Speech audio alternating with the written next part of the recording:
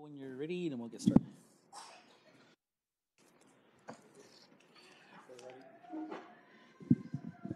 Hey, oy, we'll go ahead and get our meeting started. Calling to order the Tuesday, March 5th, 2024 Baboquivari Unified School District Regular Governing Board meeting.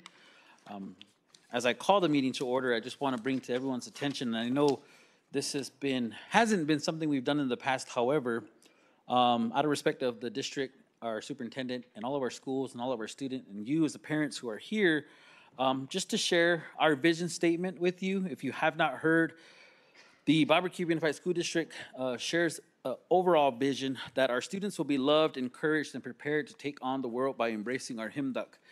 Our mission statement is we create healthy, inspiring, motivating, developing, achieving graduates.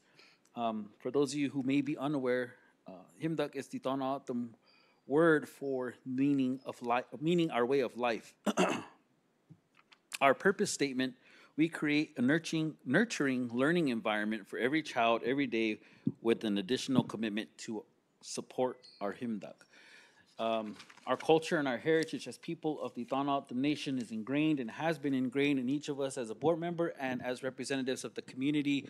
We are sure to make sure to uplift and uphold and hold in the highest priority as board members who represent the state, so to speak, still have and understand that this is our land, and we genuinely make decisions based on the fact that what is good for the community is always at our highest priority above anything else. So with that, I'll turn it over to Mr. Sabala for roll call. All those present, Juan Budia. Yan Haichu. Make sure you turn your mics on, please, Sport. Thank you. Elevate Greasewood. Anna Marie Stevens. Back to Pete's roll. Thank you. We do have a quorum. We'll continue with this evening's meeting. Letter C is our Pledge of Allegiance. Please stand if you are able and join us in the Pledge of Allegiance. I pledge allegiance to the flag of the United States of America and to the republic for which it stands, one nation, under God, indivisible, with liberty and justice for all.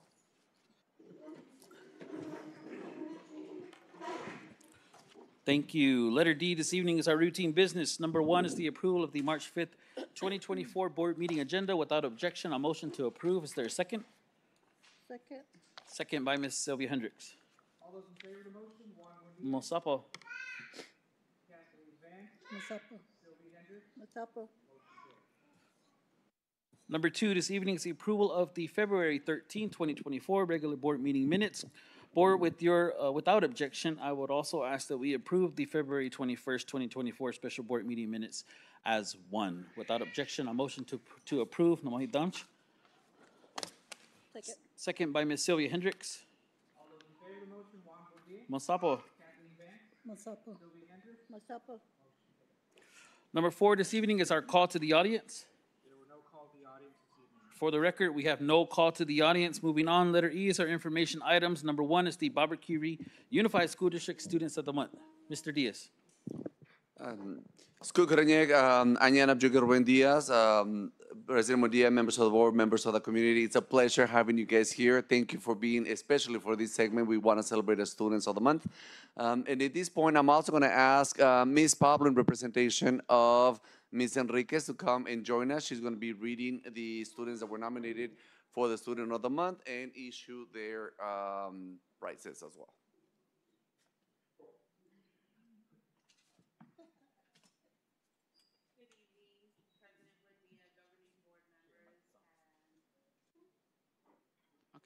Good evening, President Buendia, Governing Board members, and Mr. Diaz. For our first Student of the Month, we have pre-K student from Miss Vega's class, Gabriela Mello. If you want to come up and join.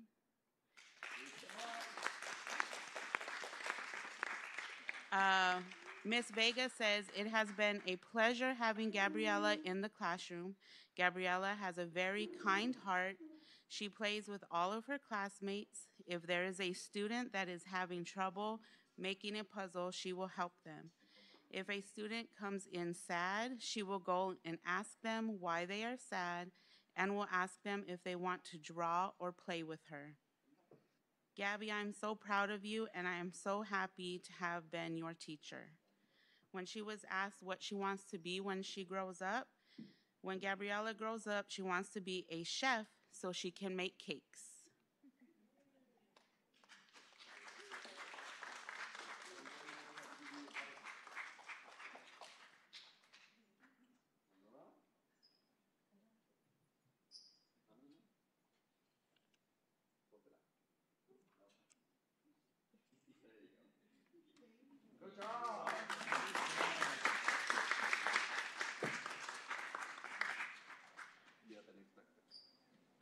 Yeah.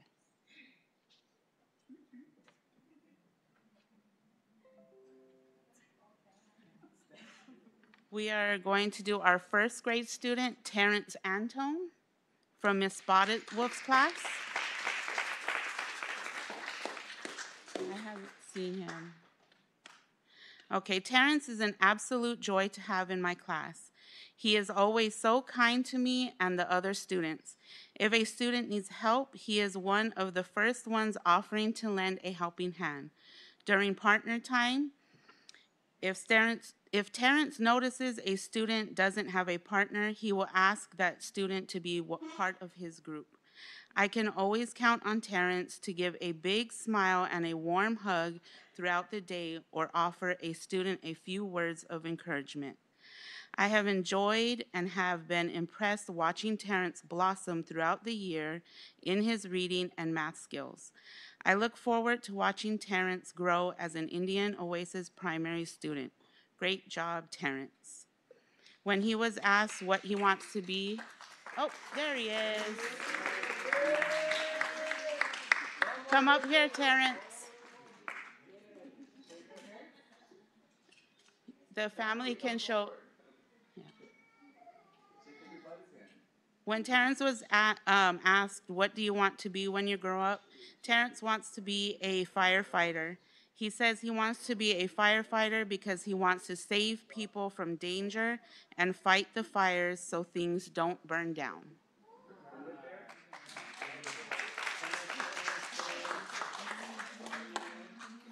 For the picture, we are going to do the congratulations and thank you for your support.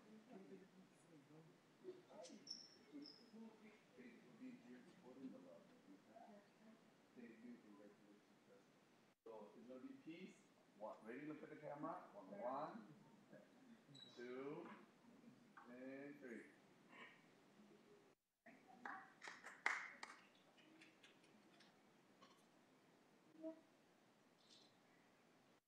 Congratulations.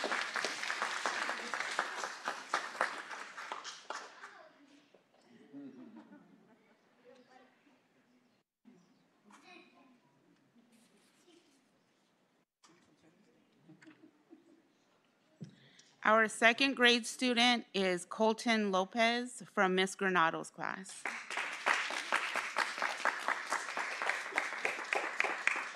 Colton is truly a remarkable student who brings a sense of joy and positivity to the classroom environment. His hard-working nature and diligence are evident in his dedication to his studies and his ability to grasp concepts quickly.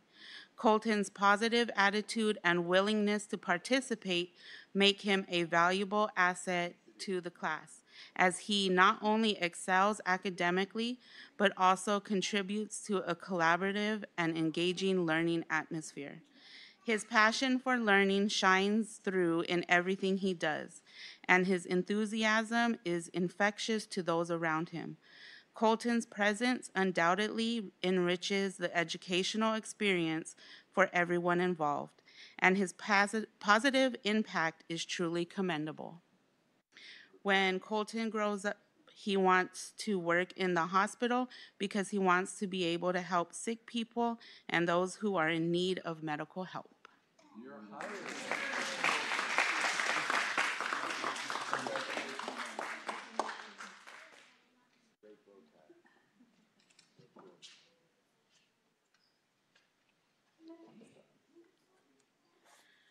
Our third grade student is Bo Joaquin from Miss Tamball's class.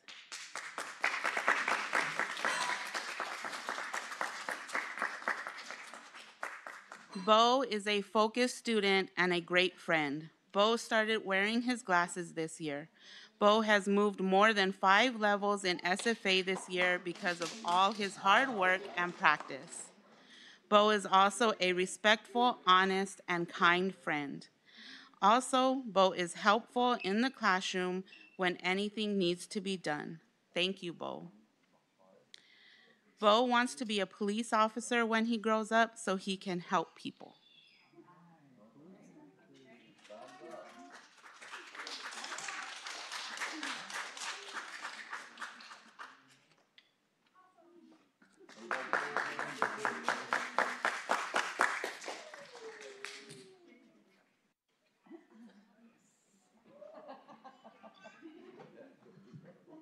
Mr. Carlos from our specials classes nominated Tyrus Lopez.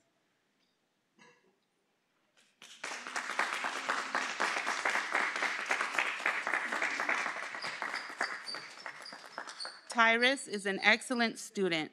In PE, he displays great effort and willingness to challenge himself and others.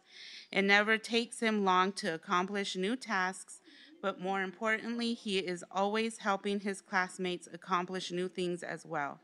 He always makes sure his peers understand the rules of new games, and he is always checking in on classmates who may be struggling.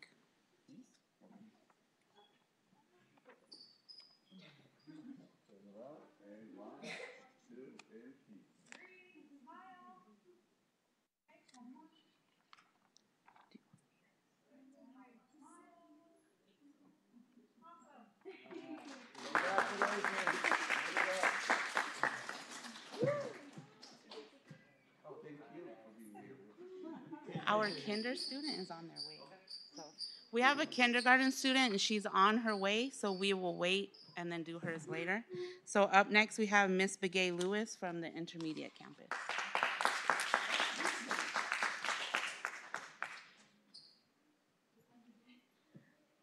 Good evening, President Buendia, board members, and Superintendent Diaz. I have the teachers here who will be presenting the awards. Skukudinik Aninapchugik, Mr. Flores, fourth grade teacher from Baboquivari Intermediate School. It is my pride and honor to present to you our fourth grader student of the month, ladies and gentlemen, Bailey Ramirez. Bailey has been nominated as the fourth grader student of the month for February due to his consistent dedication to academic excellence, exemplary behavior, and unwavering positivity in the classroom. Bailey consistently demonstrates a strong work ethic, actively participates in class discussion, and eagerly assists his peers. His enthusiasm for learning is contagious, inspiring those around him to strive for their best. Beyond academics, Bailey exhibits kindness, respect, and empathy towards his classmates, creating a supportive and inclusive classroom environment. His exceptional qualities make him a shining example of a model student deserving of this recognition. When he was asked how can he make the world a better place, he says, I could make the world a better place by taking even simple steps to ensure that our water sources are not polluted. I will be mindful of how I throw my waste whenever I go to places with bodies of water, even the washes, and I will participate in community cleanup efforts. By protecting our waters, we will have clean seas and oceans where future kids and people can enjoy drinking and swimming. Ladies and gentlemen, it's our pride, Bailey Ramirez.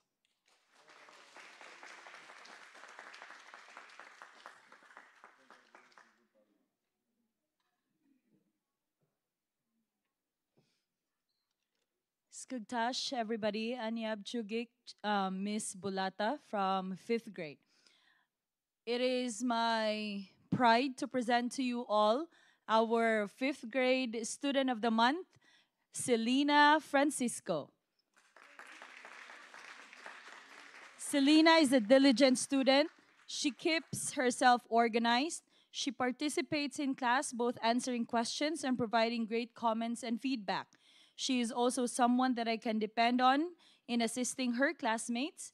She is a responsible student who does the right thing and provides a shining example to her peers in both behavior and academics. She puts her best effort into her work and encourages her classmates to be their best selves. And when asked on how she can make the world a better place, she said, and I quote, "How I would make the world a better place if I could is I would try and solve world hunger because that is one of the biggest problems in the world right now." Ladies and gentlemen, once again, Miss Selena Francisco.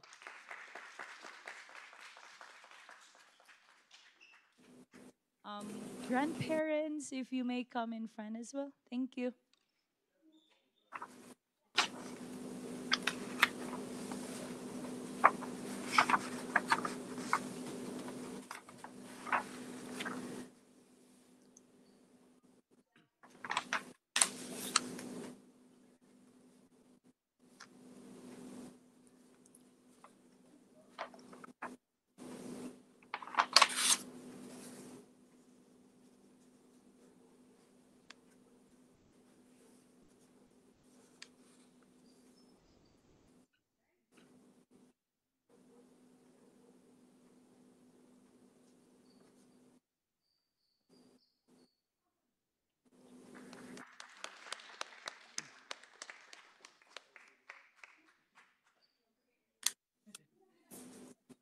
To the Hello, Mike Test. To the governing board, President Buendia, Superintendent Diaz, principals, friends, Skuk Holinik, Anyap Chugik, Mark Justina Marquez, Inyakiap Iya, Komshu Kawawasit Chukshan, Coach Gumuamjud Kapastarlak, Philippines. For the month of February, our class centered attention on the character trait of kindness. In observing of my student of the month interaction with both classmates and teachers, it is evident that he consistently embodies this virtue. He not only demonstrates a genuine and considerate attitude toward his peers, but also exhibits a commendable sense of responsibility and eagerness to engage in learning process. I asked him, how can you make the world a better place? And I quote, we must cease littering bodies of water, aid endangered animals, contribute to environmental preservations, work towards preventing wars, address world hunger in Africa, and promote a smoke-free environment. Ladies and gentlemen, let us all welcome the sixth grade student of the month, Michael Miguel from the House of Isibindi.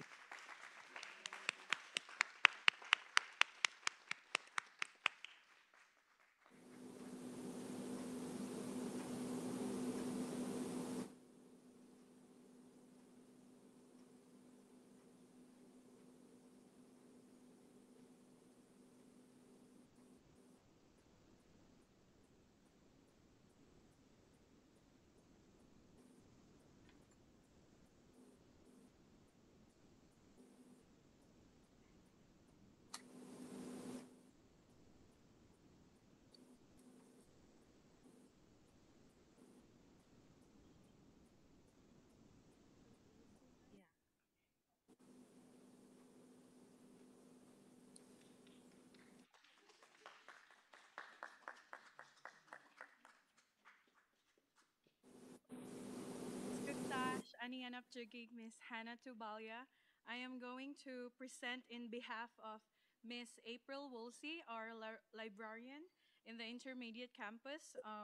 The student of the month is Maylina Johnson. Maylina is an exemplary student and a natural leader on campus. She is very inquisitive in every subject and strives to excel. Whenever she is finished with her work, she asks what she can do next. In library class, Maylina is always an active participant in the lessons and is very eager to check books out to read. She displays perseverance, patience, and kindness towards her teachers and her peers. Maylina is a joy to have in class and lights up the room with her smile, with her sweet smile. And when asked, how can you make the world a better place? She said, a way I would make the world a better place is to help all the people that are in need of help in any way. That's Thank you.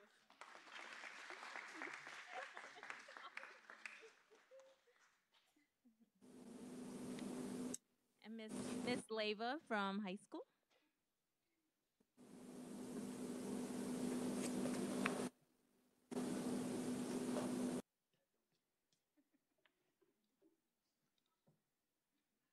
Good evening.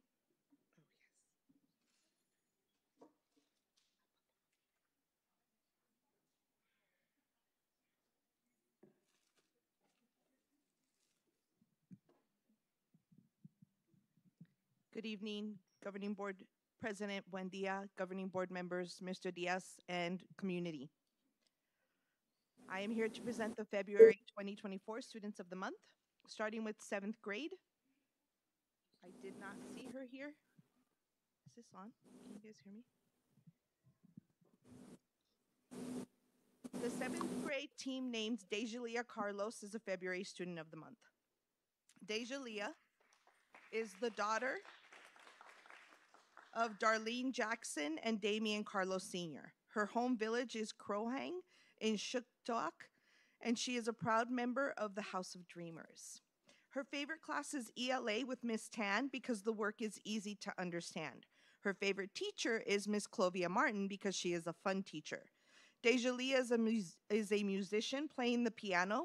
After graduating from the secondary campus, she plans on attending college at the University of Arizona, Bear Down. Her current career goal is to become a world-renowned baker. Two people that Dejalia greatly admires are her mom and her auntie, Linda. Dejalia would like to thank them for supporting her and pushing her to be her best. Keep up the good work, Dejalia.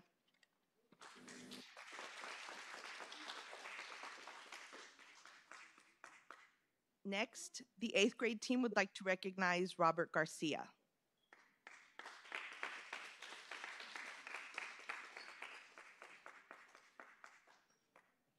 Robert Garcia is the student of the month for February, and he is the son of Pauline I don't want to mess up.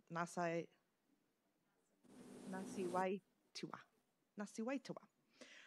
Her home village is Garcia Strip in the Shuktok district. He is a proud member of Isabindi.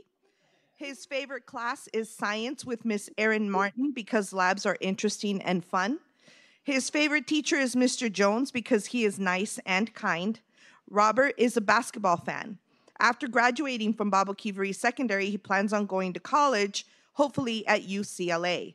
His current career goal is to become a mechanical engineer. The people that Robert would most like to thank are his brothers, his sisters, and his parents. He would like to thank them for all their constant support and love over the years. Good luck, good work, Robert. Keep pushing to learn and grow as a student. We can't wait to see what you accomplish. Yay, Robert.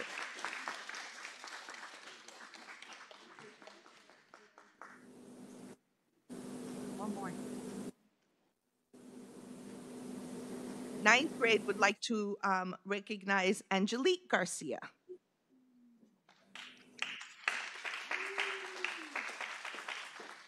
Angelique is the 9th grade student of the month for February. She is also the daughter of Pauline Nayestewa. Her home village is also Garcia Strip in Shuktoak, and she is a member of the House of Dreamers. Angelique's favorite class is photography with Miss Lopez because it's interesting, and Angelique likes taking pictures. Her favorite teacher is Mr. Acuna because he is cool, funny, and a great teacher. After graduating from Baboquivari Secondary, Angelique plans on going to college at the U of A. Her current career goal is to become a culinary star baker. She would like to especially thank two people tonight, her grandma and her uncle. She would like to thank them for all the support and encouragement they have provided her throughout her life. Congratulations, Angelique. We are so proud of you.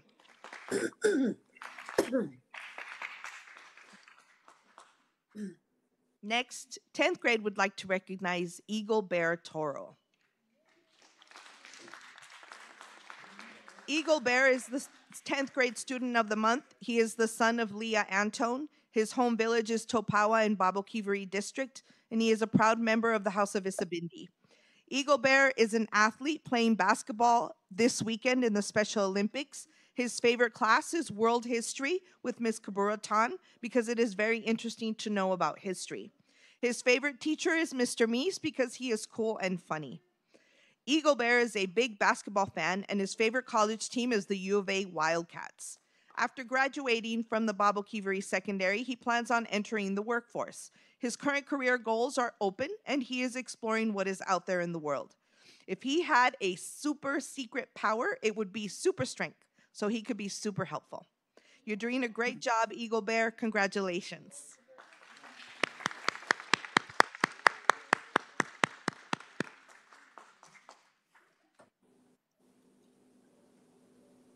11th grade would like to recognize Jaden Donahue.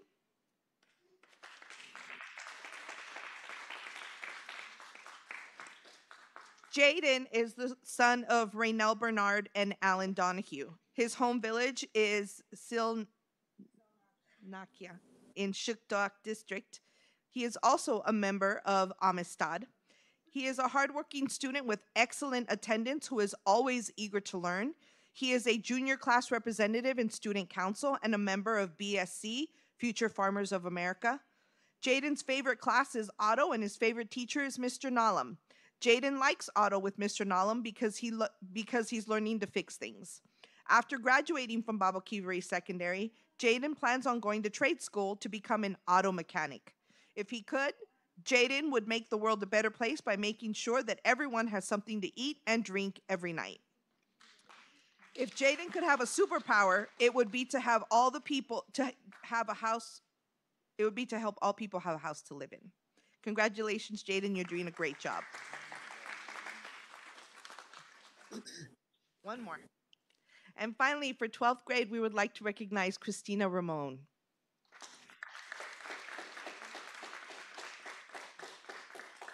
Christina is the 12th grade student of the month for February. She is the daughter of Leatrice Escalante. Her home village is Santa Rosa in the Guachi district. Christina is a member of the House of Revere. Her favorite class is agricultural science with Mr. Davila because we are always learning something new. Her favorite teacher is Mr. Colson because he helps her in her classes. Christina is an artist and enjoys painting and listening to music. After graduating from Baboquivari Secondary, she plans on either going to community college or joining the workforce. Christina is considering many different careers. A few she is thinking about are photography, video editing, or visual arts. One person that Christina greatly admires is her mom. She would like to thank her for always showing support and love and for being a great example. We are so proud of you, Christina. Congratulations.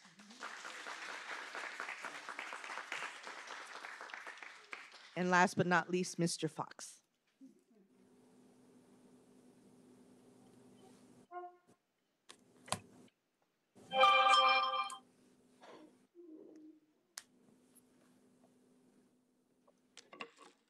Good evening, everyone.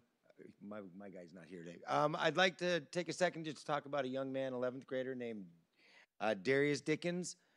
I'm a little surprised he's not here tonight. He did let me know. He's had 100% attendance since beginning of this semester. So he did have 100% attendance up until today. He did text me and say, apologize for not being here, and told him I didn't have to give him the payola. I said, don't worry about it. We have a little thing that we do at Alternative. And I told him, if you're not here, you don't get that special prize. And I didn't realize he had something pretty important to do today. So Darius Dickens completed 255 activities last month. He finished off 4 classes, which is 2 credits. That's up to 3.5 since mid-November. So he's really moving. He's doing what he's supposed to be doing. And again, what I'm very proud of is 100% attendance. Darius is a very, very level-headed young man. When you ask him, like, Darius, what are you going to do after school? He pretty much says, future will take care of itself if I handle the present. And I'm not even going to worry about the past. So he lives in the day. I appreciate him greatly for doing so. And Darius, I will see you tomorrow. Thank you, guys.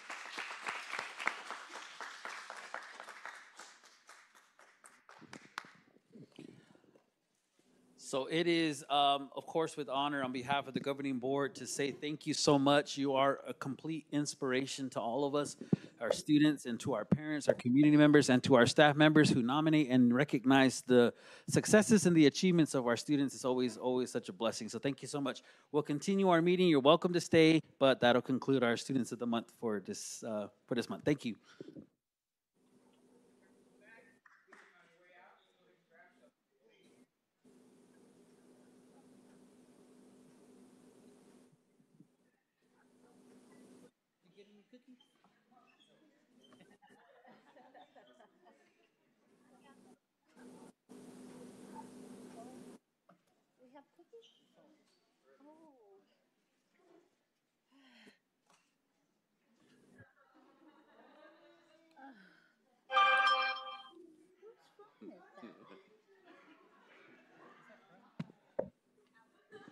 Brian? Daniel? Or Brian? Can we mute?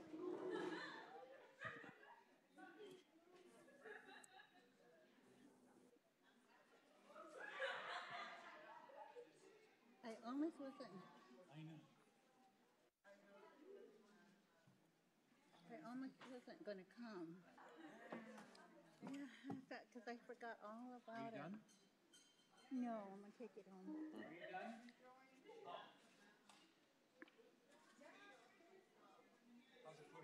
It's good. Yeah.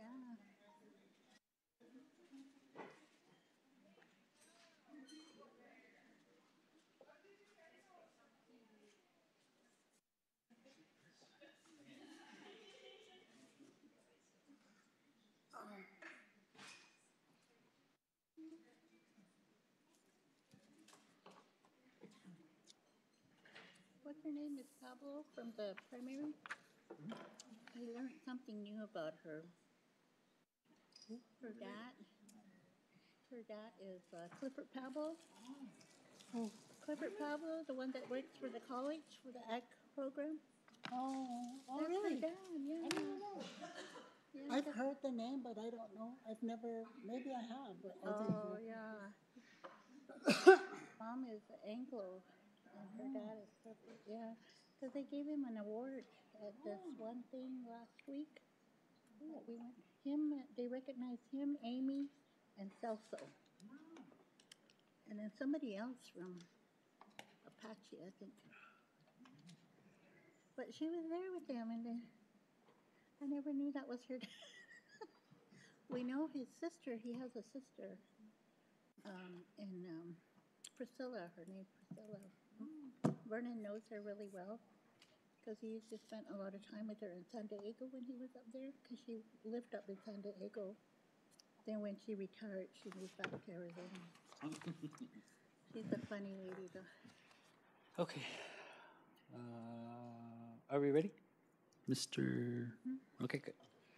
All right. We'll go ahead and continue with our meeting this evening. Number 2, I don't see anything on it, so if there was nothing, we could have removed it. Yep. But nonetheless, for the record, we do not have any award for the Him Duck Award this month, so we're going to double up next month. All right. So for the record, there is no information item board for number 2 this evening. Number 3 is our Civil Air Patrol presentation. Please, sir.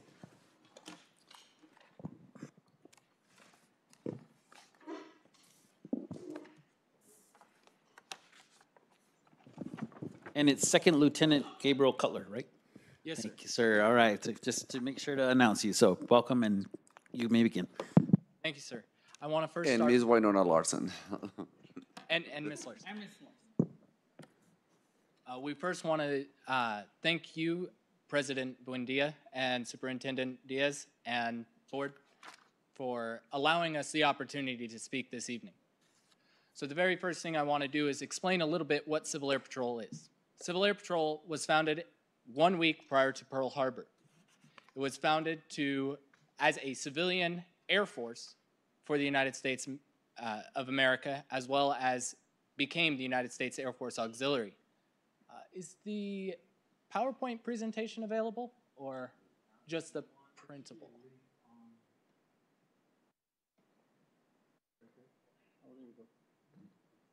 Oh. Okay. If you will give me just a moment of grace, I have my laptop with me with the presentation on. Does anybody have access to that? We can, so he doesn't have to. Right now. Okay.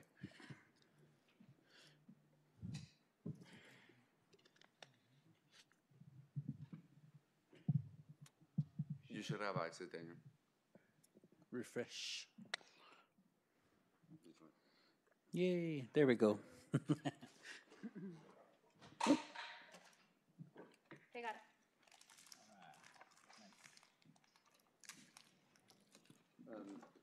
Some members of the audience that asking us to turn off the microphone during the presentation to prevent. Next.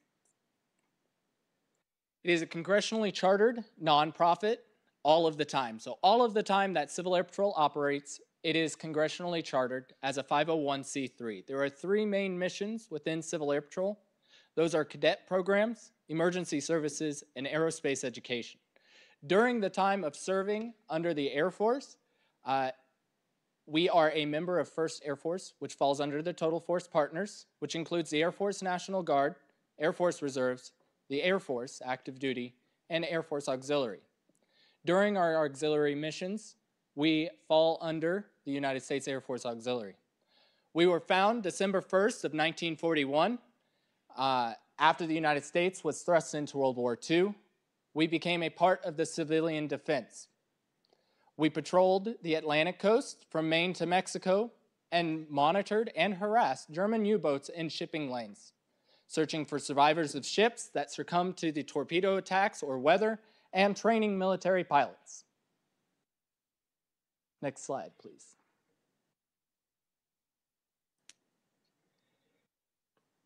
Congress passed a public law, 79 TAC 476, stipulating that Civil Air Patrol, post-World War II, will never again serve in a combat role.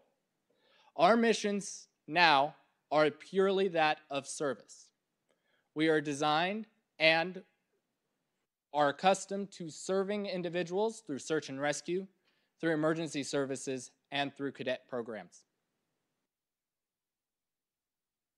Next slide, please. We are a volunteer-driven force of 56,000 members. As of 2022, the numbers have increased to about 58,000. We currently have 23,000 youth. We operate the world's largest fleet of single-engined aircraft, including 555 aircraft, 47 gliders, and 2 balloons, operating more than 2,200 drones. We offer high-tech aerial imaging that includes LiDAR, FLARE, forward-looking infrared, high-definition video, 3D scanning for damage assessment, search and rescue, as well as many other emergency services operations. Next slide, please. Our core competencies in youth programs include leadership training, character development, aviation initiatives, physical fitness, career exploration, special activities. Aerospace education includes a K-12 fully funded, fully designed curriculum by the United States Air Force and Civil Air Patrol. STEM kits are provided to all squadrons at no cost. Classroom support, career exploration, and then for emergency services, we are able to certify and license for search and rescue, flight training. We participate in joint military training, aerial imaging, drone support, and transport. It is aligned to national academic standards. Aerospace education offers more than 40 educational products consisting of hundreds of lessons, plans that span from pre-K all the way through grade 12. Subjects include mathematics, weather, robotics, model rocketry, flight, space science, unmanned aerial systems, and more. Next slide, please. The youth programs. The youth programs has a robust physical fitness program designed to ensure that our youth of today are up to the presidential physical fitness standards, as well as providing them the knowledge and the background to maintain that. We also offer a robust leadership program. This leadership program is some of the best in the world, provided by the United States Air Force, educationally backed, and is funded. Civil Air Patrol performs 90% of all search and rescue missions in the United States. We have advanced search capabilities. Cadets are allowed to participate, once trained, in search and rescue. And that is a program that we are excited to offer to the nation. The emergency service teams also respond to local, state, and federal agencies for natural disasters. Hurricane Katrina, Civil Air Patrol was there performing missions. As a total force partner of the Air Force, the auxiliary plays an integral role in joint readiness training for the military. This includes Operation Noble Eagle, Operation Bird Dog, Green Flag, SRPA, RPP, J-STARS, and many others. Now, there is one thing with the, if you don't mind going back just one slide, there is one thing with the military missions. Military missions are set to adult members for most of the missions, and that is because they are operating directly with the United States Air Force. This program is not just open to cadets. For the school class setting, it would be set for 9 through 12, but anyone in the community, once they pass the background check and the FBI clearance card, can be a part of this. There is a 3-to-1 return on investment for every dollar spent in service of others. Every year, Civil Air Patrol is credited with over 100 lives saved. We have in our capacity over 555 aircraft, 1,000 vehicles, 1,400 locations. We have flown over 100,000 miles within the past year, or hours flown. 500,000 students have been impacted across the nation, and over $200 million in excess of volunteer time. Civil Air Patrol never requires, and this is the most important thing on this slide, is Civil Air Patrol never requires a military obligation. This training, though military in design and structure, is not designed to build the military. It is not designed to push anyone into the military that does not want to be there. The design of this program is to offer leadership capabilities and career exploration. Besides just the military, Civil Air Patrol offers the experiences of exploring law enforcement, of exploring search and rescue, of EMS, of first responder, in many different fields, including STEM, GIS,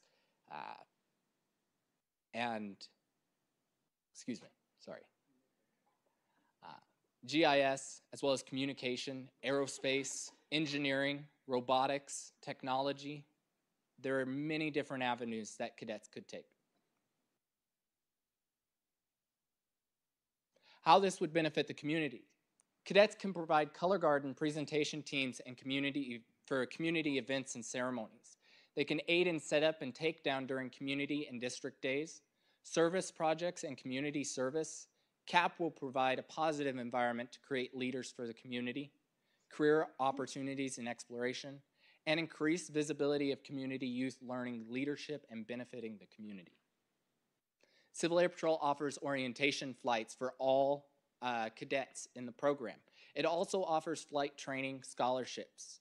I've had many a cadet who have graduated this program with a pilot's license with no money paid out of their pocket before they've had their driver's license sometime.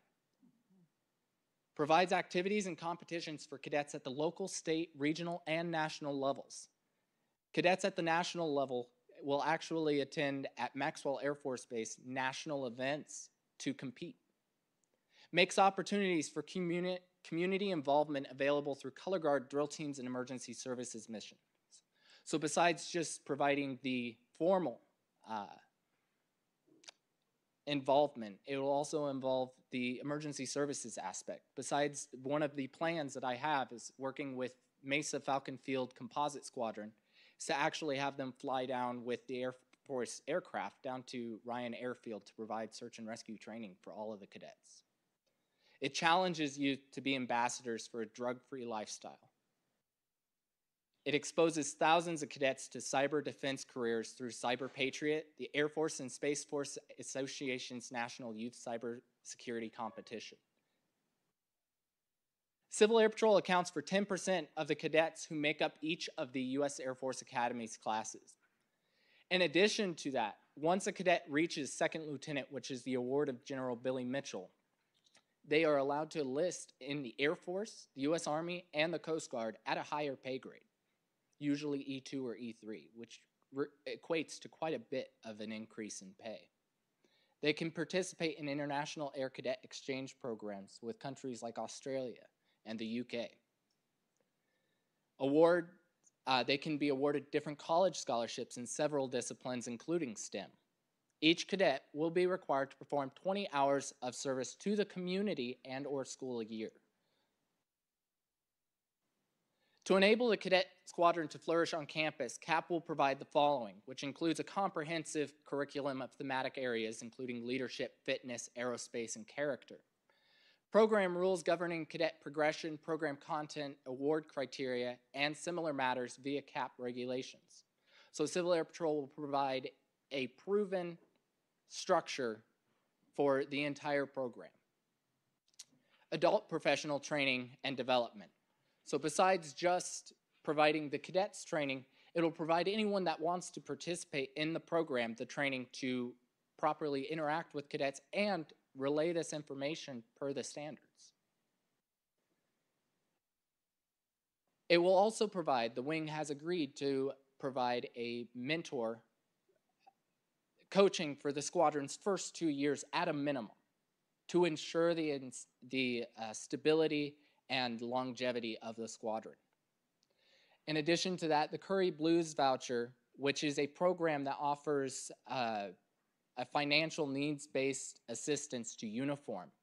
Now, the way that this squadron I would like to be designed is that all uniforms will be provided to the cadets at no cost to them, as long as those uniforms, once they leave the program, get returned in a serviceable condition, to ensure that any financial problems do not keep a cadet from joining. It will also provide a new cadet kit, STEM kits, at least 2 to start with, web-based system for tracking cadet progress, as well as access to summer camp, weekend programming, career exploration academies, which include, there's the National Emergency Services Academy that will provide the most robust emergency services training that I have ever been a part of. Also, access to need-based tuition for summer programs, including the encampments, which are required to make the rank of second lieutenant. It'll screen and train CAP adults who come in contact with students. So it'll ensure that the safety of the students are the top priority. To enable the cadets and the squadron to flourish on campus, this school will provide the following. So these are what the rules and regulations of Civil Air Patrol have dictated to actually have the program. A classroom and activity space at no cost. At least 1 faculty, staff member, or squadron leadership team, which both I and Ms. Larson have agreed and would love to participate in this program. Stipends, if any. I'm not requesting any stipend, and I can't speak on behalf of Ms. Larson, but for me, this is actually just solely to provide something for the students that I think would truly be beneficial to them. Opportunity for squadron to recruit new students and cadets, and opportunity for the squadron to contribute to the student life on campus, including color guards and honor guards. To enable the cadets in their squadron to flourish on campus, the school or cadet's family will provide the following. An annual membership fee of $38, which gets paid to the wing, and unfortunately that is set by the wing and higher command, and I cannot waive that. But there are opportunities for financial assistance for that as well. And $35 for squadron membership fees. One of the things that I want to ensure that we provide for these cadets and these students is sustainability, and that we can operate without additional financial funds from the school district to make it as easy as a transition as possible. We plan on providing the uniforms, the rank insignia, the achievement ribbons and awards, tuition for summer programs, special weekend activities, and plan to actively fundraise throughout the school year to provide these. It is also requested that school provide paid time for faculty or staff members only for professional development of staff to include conference attendance for required promotion of leadership team, training for leadership team provided by Civil Air Patrol and United States Air Force, which primarily includes the initial fee and then the transportation. An opportunity for staff to progress through the training set forth by Civil Air Patrol and the required commander's calls. So there are certain instances where the wing commander may call all officers in the program to attend a commander's call. Before a request for school staff to attend the training is brought to the school district for approval of paid time, the following will be required of the squadron. Squadron commander approval, squadron financial officer approval, and squadron resources review and approval. So with that, the wing has agreed to provide a certified financial officer for the squadron as well. Failure to receive the following approvals will result in the denial of the request, or will be required to request leave with or without pay and be the member's financial responsibility. The squadron as a whole would like to take on the responsibility of the costs associated. The only thing that we would request is that that staff member be provided the paid time off for professional development. A lot of this information, I respect your guys' time. I understand that I have a very limited amount of it, and that's why I did provide the information for you, and I want to make sure that I have time to answer all of your questions. So the main information on this page is CAP Regulation 60 Tac 3. That's the Cadets at School program, and that is the main governing document for cadets at school and school-based squadrons.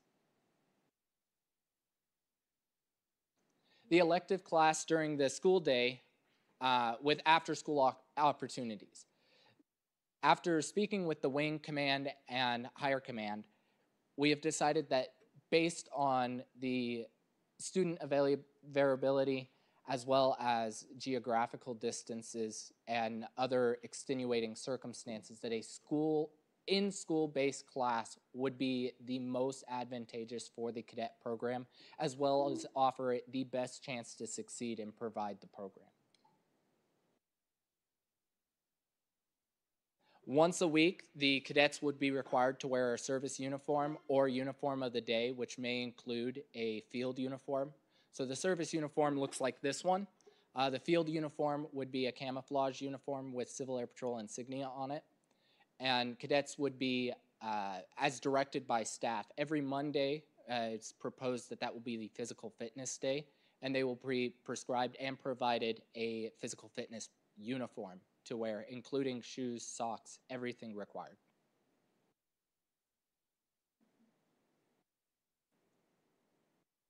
The school may require cadets to maintain certain standards of academic performance to remain active in CAP.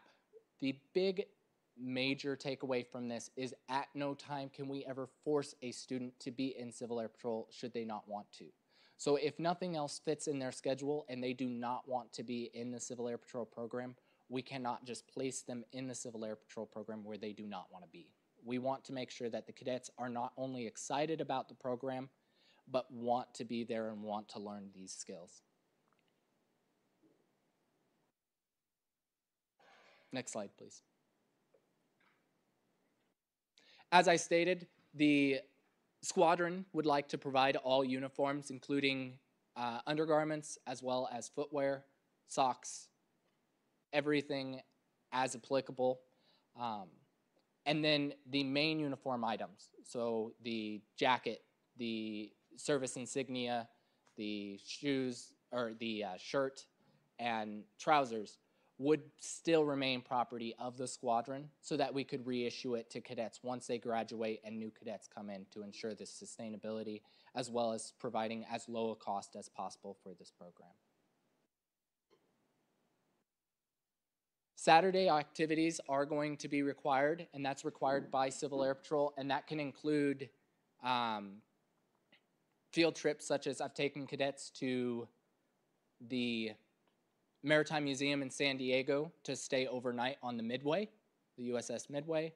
I've also taken cadets to the Pima Air and Space Museum And I've also taken cadets to search and rescue missions or search and rescue exercises throughout the state with other squadrons to meet other cadets like themselves. Permission slips for activities will be required. Civil Air Patrol has the specific forms that are required to be filled out and presented to them. Squadron summer activities include squadron leadership team training, as well as input from the cadet staff and cadets on what they would like to do during the summer. Cadets or the squadron may decide to participate in group, wing, or national activities, though there will be a cost that we will hopefully be able to fundraise for, to pay for. Next slide, please. Next slide, please. Next slide, please. Civil Air Patrol can and will provide a vehicle for certain usage that will be paid for by Civil Air Patrol. We would have to requisition that from the Davis-Monthan Squadron, but assuming that they don't have something pre-planned, that transportation is provided for us. Next slide, please. The squadron funding the program. The squadron will operate independently from the school district in terms of finances and operation. That is set by Civil Air Patrol, Civil Air Patrol Wing. So the higher command actually holds the account. And grants, we plan on fundraising as well as seeking opportunities for grants, which include things like just recently, Lockheed Martin had a grant for, I think, $40,000. The school would also be able to apply for the 21st Century Grant. This program does qualify for that. Next slide, please. Expected startup finances are $40,000 for 12 cadets. That includes all uniforms, including classroom sets of textbooks, insignia, programs, awards, furniture, appropriate storage, honor guard, and color guard equipment. And the expected overhead cost yearly will be about $8,000. The Curry voucher, I will allow you guys to look at that yourself. I know I am running out of time and I do not want to waste it. Next, please. Next, please. Insurance.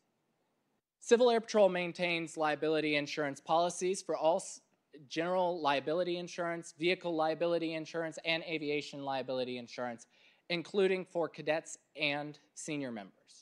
So the insurance is solely on the responsibility of Civil Air Patrol and the United States government and the United States. Next slide, please. Next slide, please. The syllabi, which I have included in there for your ease. So next slide, please. Next slide. Next slide. If you want, you can go ahead to the quick video, and then I will take questions.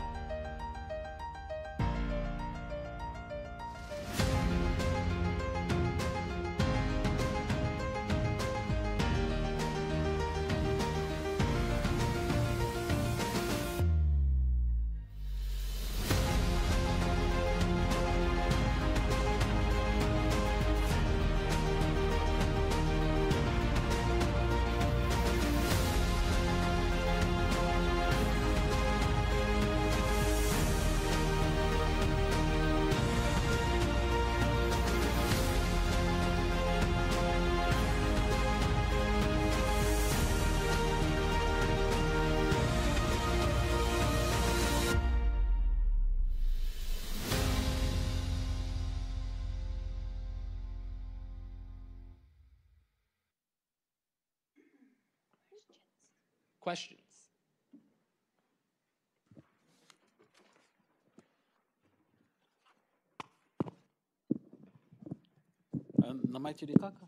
Board, before I go.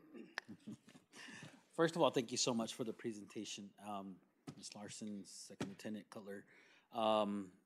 The only questions I have are more so on our end, just to the school, to the superintendent. I know that right now, as far as fitting the program were to be introduced into the elective programming that we have, the current block schedule that we have, is that something that's going to be necessary for us to need to adjust in any way, or are you guys pretty much ready to just slide in wherever you guys can be able to put? Wherever we need to be. Okay, that was one question. The other one I just saw was kind of answered, where else and how else. And I didn't see the video. I guess I should have looked thoroughly through the presentation about the success stories or any kind of things that we could actually look at. And I think seeing that definitely gave me answered all those questions. The last question I have in particular was for the funding. I know you said that you actively seek funding, so we shouldn't have to, but is there any necessity for us to just probably prepare just in case that doesn't happen? Or is there ever a moment where you don't get the funding and we do have to get those costs covered?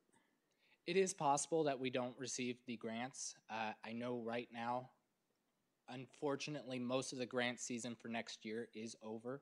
There are a couple of grants, specifically the Lockheed Martin one. Right.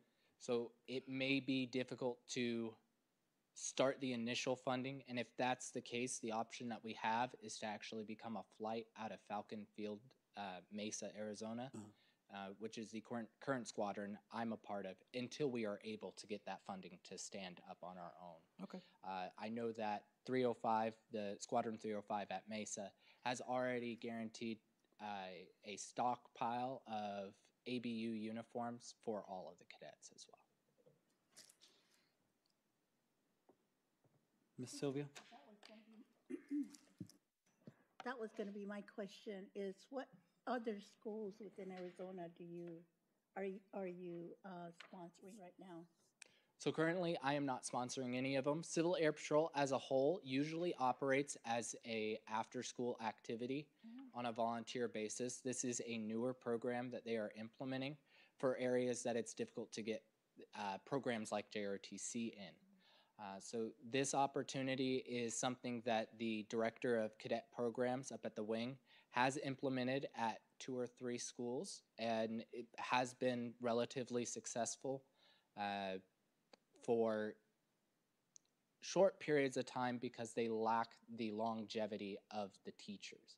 And I think where this will differ is that I have been a part of this program for 14 years, and I love teaching here at Baboquivari High School, and I don't plan on going anywhere anytime soon. Oh, you're a teacher here? Yes, ma'am. Yeah. Okay. So what schools are those? Excuse me. So one of the other things that we have, there's high schools across the country that are that have CAP in their curriculum. Our high school that we went to in New Mexico, we had a CAP, and my sister was actually a part of that program. At that time, I didn't even know what it was. I just thought it was cool, their uniform.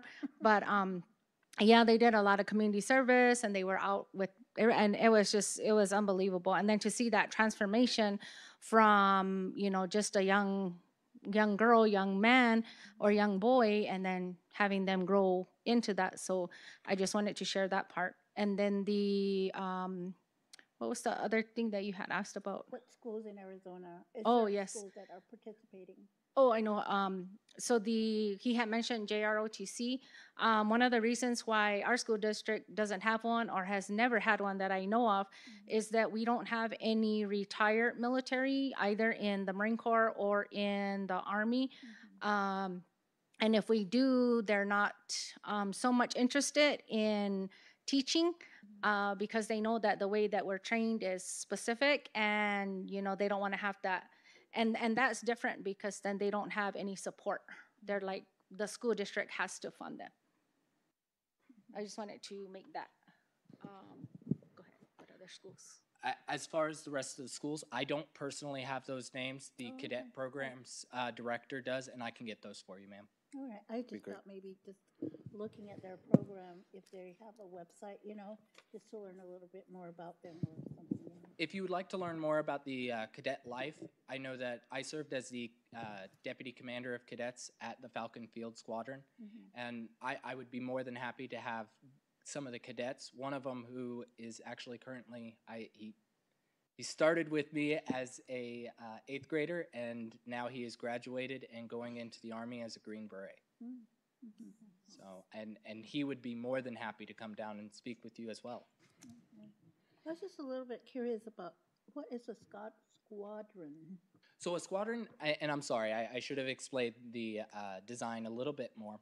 So at the base level, you have an element. An element is usually made up of a junior airman or a junior cadet and 3 to 4 other cadets. And then after that, you have a flight. That flight will be made up of 4 elements, and we'll have a flight commander. And then from there, you'll have 2 or more flights that create a squadron. And then from there, that squadron will become a group, and then from a group to a wing. And from wing to region, and region to national. Oh, okay. So, and there are a total of 51 or 52 now, actually, including Puerto Rico, in Civil Air Patrol. Kind of like athletics. You have JV and then you have varsity. Something like that. Mr. Hoogie, Okay. Ms. Vance. To hit your mic.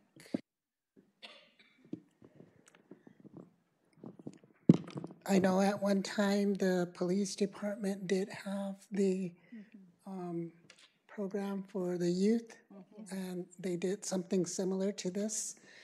I think it's a great opportunity for our youth to discover other parts of, like you had mentioned, the forensics or the robotics and all of that stuff. Because I think that's really important for our kids to know that there's so many options out there for them, and just given that opportunity to move forward in those directions, and it's just helping them grow, helping nurture them in a positive way, and I think that it is kind of frightening at first to see that. But I know it's good. I know it will be good. So I just, it surprised me to see that. But I think that it would help our youth, I think that there's a lot of benefits toward it. So, I just think that stuff has to be, I guess, worked out between the school and the program and, all those sorts of things. But I'm pretty sure that we're going to have enough kids that are going to want to try and want to move in that direction. So thank you for your presentation. Thank you. And unfortunately, I was supposed to have some students here that were going to speak with you as well that would like to join the cadet program, but they are actually at the baseball game right now. No worries. They are playing. I think I just finished with I think I have and been really impressed and excited about the things that we're finally introducing as far as what the efforts that all of you are making in bringing it forward and feeling confident and comfortable to. So I will say, at least from my piece on my end as well, that I get a deep sense of pride because I know that part of what I know of our heritage and who we come from is a long, strong line of military personnel, even my grandparents. And of course, I know that there's instances where there wasn't really a choice at some point. I mean, it was either that or anything else, but it didn't diminish it in any way. It made it even stronger. So I 100% want to say, if we can move forward, let's do so. I think in the instance that I feel the same way as Ms. Vance, but I truly want all of our kids, students, anyone that comes to BOSD to feel like they have and are supported in things they want to be able to do, and be shown options, and that we're able to bring something to them that maybe they, I know I haven't never seen anything like this. I went to the same school. Hook you. Yeah, not that long ago, but a little while ago. Yeah. Um, so if we can start the conversation or whatever you need from us once it comes forward, I don't have anything. Mr. Diaz? I- Go ahead. No, Miss- I was Miss just, Hendricks. I Go ahead, Miss share Hendricks. the same sentiments. And just, that I agree that it gives them a positive, more, more positive way to a direction in life, and also keeping them out of trouble. I know that, and I know that with my late husband, we did rodeos, so that kept my boys out of anything else that they wanted to do. So it's just giving them that type of direction. Yes, ma'am. Senor Diaz. Well, one of the questions was in the event that we have more than 12 students or more than 16 students interested, how would that then, the funding, what would the funding look like, and what would it come from? And to answer your question, President Buendia, we do have a memorandum of understanding included in the package that we will send to our legal department for review and bring it back to the governing board for review as well, and then approval. All right, couple. Great. So with that said, what is the timeline, if any, on rolling out, if possible? Just a guesstimate. Next school year? Further? Sir. I do believe that it take place next year. You talked about some boys coming to speak on their interest. So there are some interested students now. Okay. There is. So out of the students that have been in my classes, I have spoken to quite a few, and there was probably 10 to 15 interested. Okay. Now, the follow through will be another story, but I do expect that with the incoming 8th grade into freshman year, as well as the interest that is already at the school to the students that I have access to, I think we'll have a good turnout of it, cadets.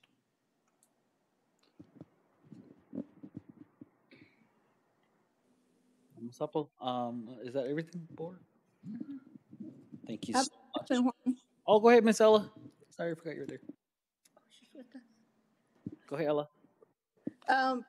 You mentioned the students must want to be there and excited to be there, but what if they that maybe halfway through the training and they drop out? What do you do with those students?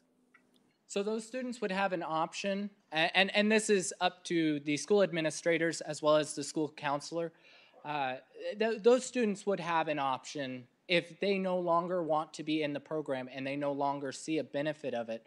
Obviously, we will reach out to them as well as their parents and try to bring them back into the fold. But if at some point the student does not want to be there, we don't want to force anyone into this. We understand that the idea of wearing uniform, and we understand that the idea of engaging in paramilitary activities can be frightening for some people, and we don't want to turn anyone off of it. And we sure do not want to feel like anyone is being forced into the program, that it is a remedial program for like a military school.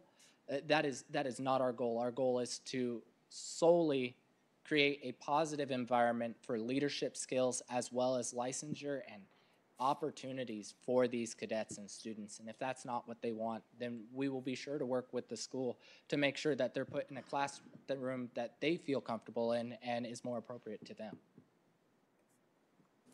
Okay, thank you. I think it's a good program because we do see the ROTC at other schools, and they perform very well, especially when some of them perform at conference. So I agree with what Ms. Vance mentioned. Okay, thank you. Thank you, ma'am. All right. Thank you for your presentation, and we'll bring it back next month or after our legal counsel reviews the MOU for then the final approval for the governing board. Thank you so much for your time. Ms. Larson, Mr. Keller, thank you so much.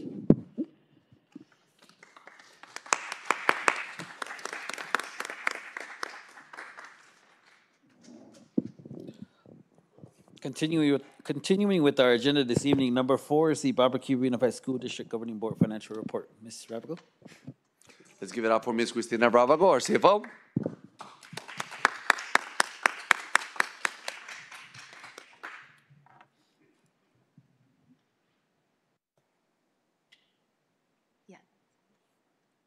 Good evening, President Buendia, governing board members, and Superintendent Diaz.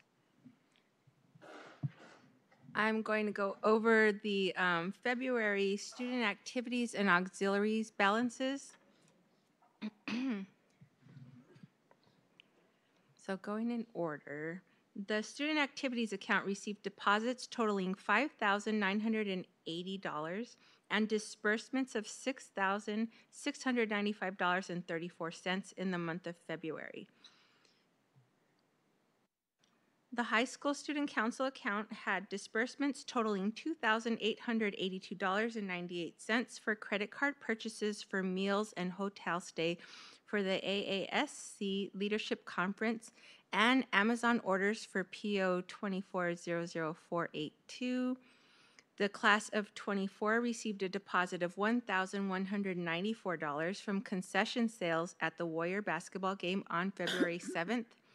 And had a disbursement of $745.99 from Amazon orders for PO 2400593.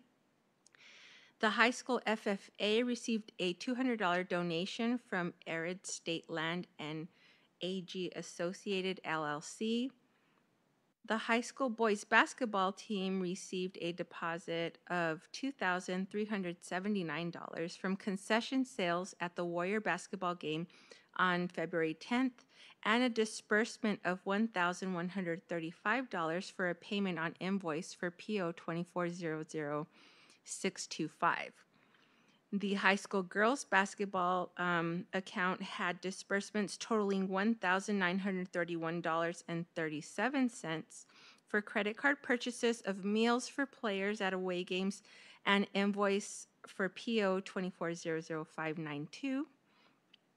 The 8th grade promo account had receipts totaling $1,642 from concession sales at middle school basketball games on January 30th, January 31st, and February 22nd. Finally, the high school Spirit Line received a deposit of $565 from the high school Valentine Graham sales. The ending balance for a student activity account on 2/29/24 was $113,889.30. The Student Auxiliary Fund received deposits totaling down, that's a little bit further down, sorry, Daniel. Thank you. The Auxiliary Fund received deposits totaling $477 in February to middle school auxiliary for all-star basketball admissions on February 22nd. The high school had disbursements of $990.68 to pay for fuel for athletic travel and hotel stay for the BUSD bus driver. And the intermediate auxiliary had a disbursement of $3,003.13 to Scholastic Book Fairs. The ending balance on February 29th, 2024 for auxiliary was $10,592.13. Do I have any questions on the student activities and auxiliary accounts? Is that typical to pay for driver transportation? Yes. Mm-hmm. Because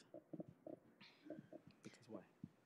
They're requesting the driver, so it comes out of the, or they approve it in the minutes to come out of the, to pay for that. Okay. Yeah. And then did you mention what the IOIS intermediate, is that intermediate school? What that 3,000? The intermediate First payment for Scholastic Book Fair. Oh, okay. Mm-hmm. Okay. Sorry. That's okay. Anything else? Okay. Mr. Diaz. President Medina, I just would like to ask Ms. Leva and the sponsor for class of 2024 to give us an update. regarding on their field trip and assurances that they had the funding to be able to complete their trip and complete their responsibilities to be successful in their trip, and also how many students were eligible. Ms. Leiva, not right now, not like for April. If in based on the amount of money that I see for class of 2024, if they can give us that update, it can be an informational item that we can put it so for everyone's review. I just want to make sure that they have reached their financial goal and they will be able to come through with all of their financial responsibilities with everything that they setting for their trip. I'll have them update their last Okay. presentation. Thank you, Ms. Leiva. Was that presentation shared with us? The Just for you. was, Okay. I think it was 2 board meetings ago. I think it I'm was trying the December Yeah. board meeting.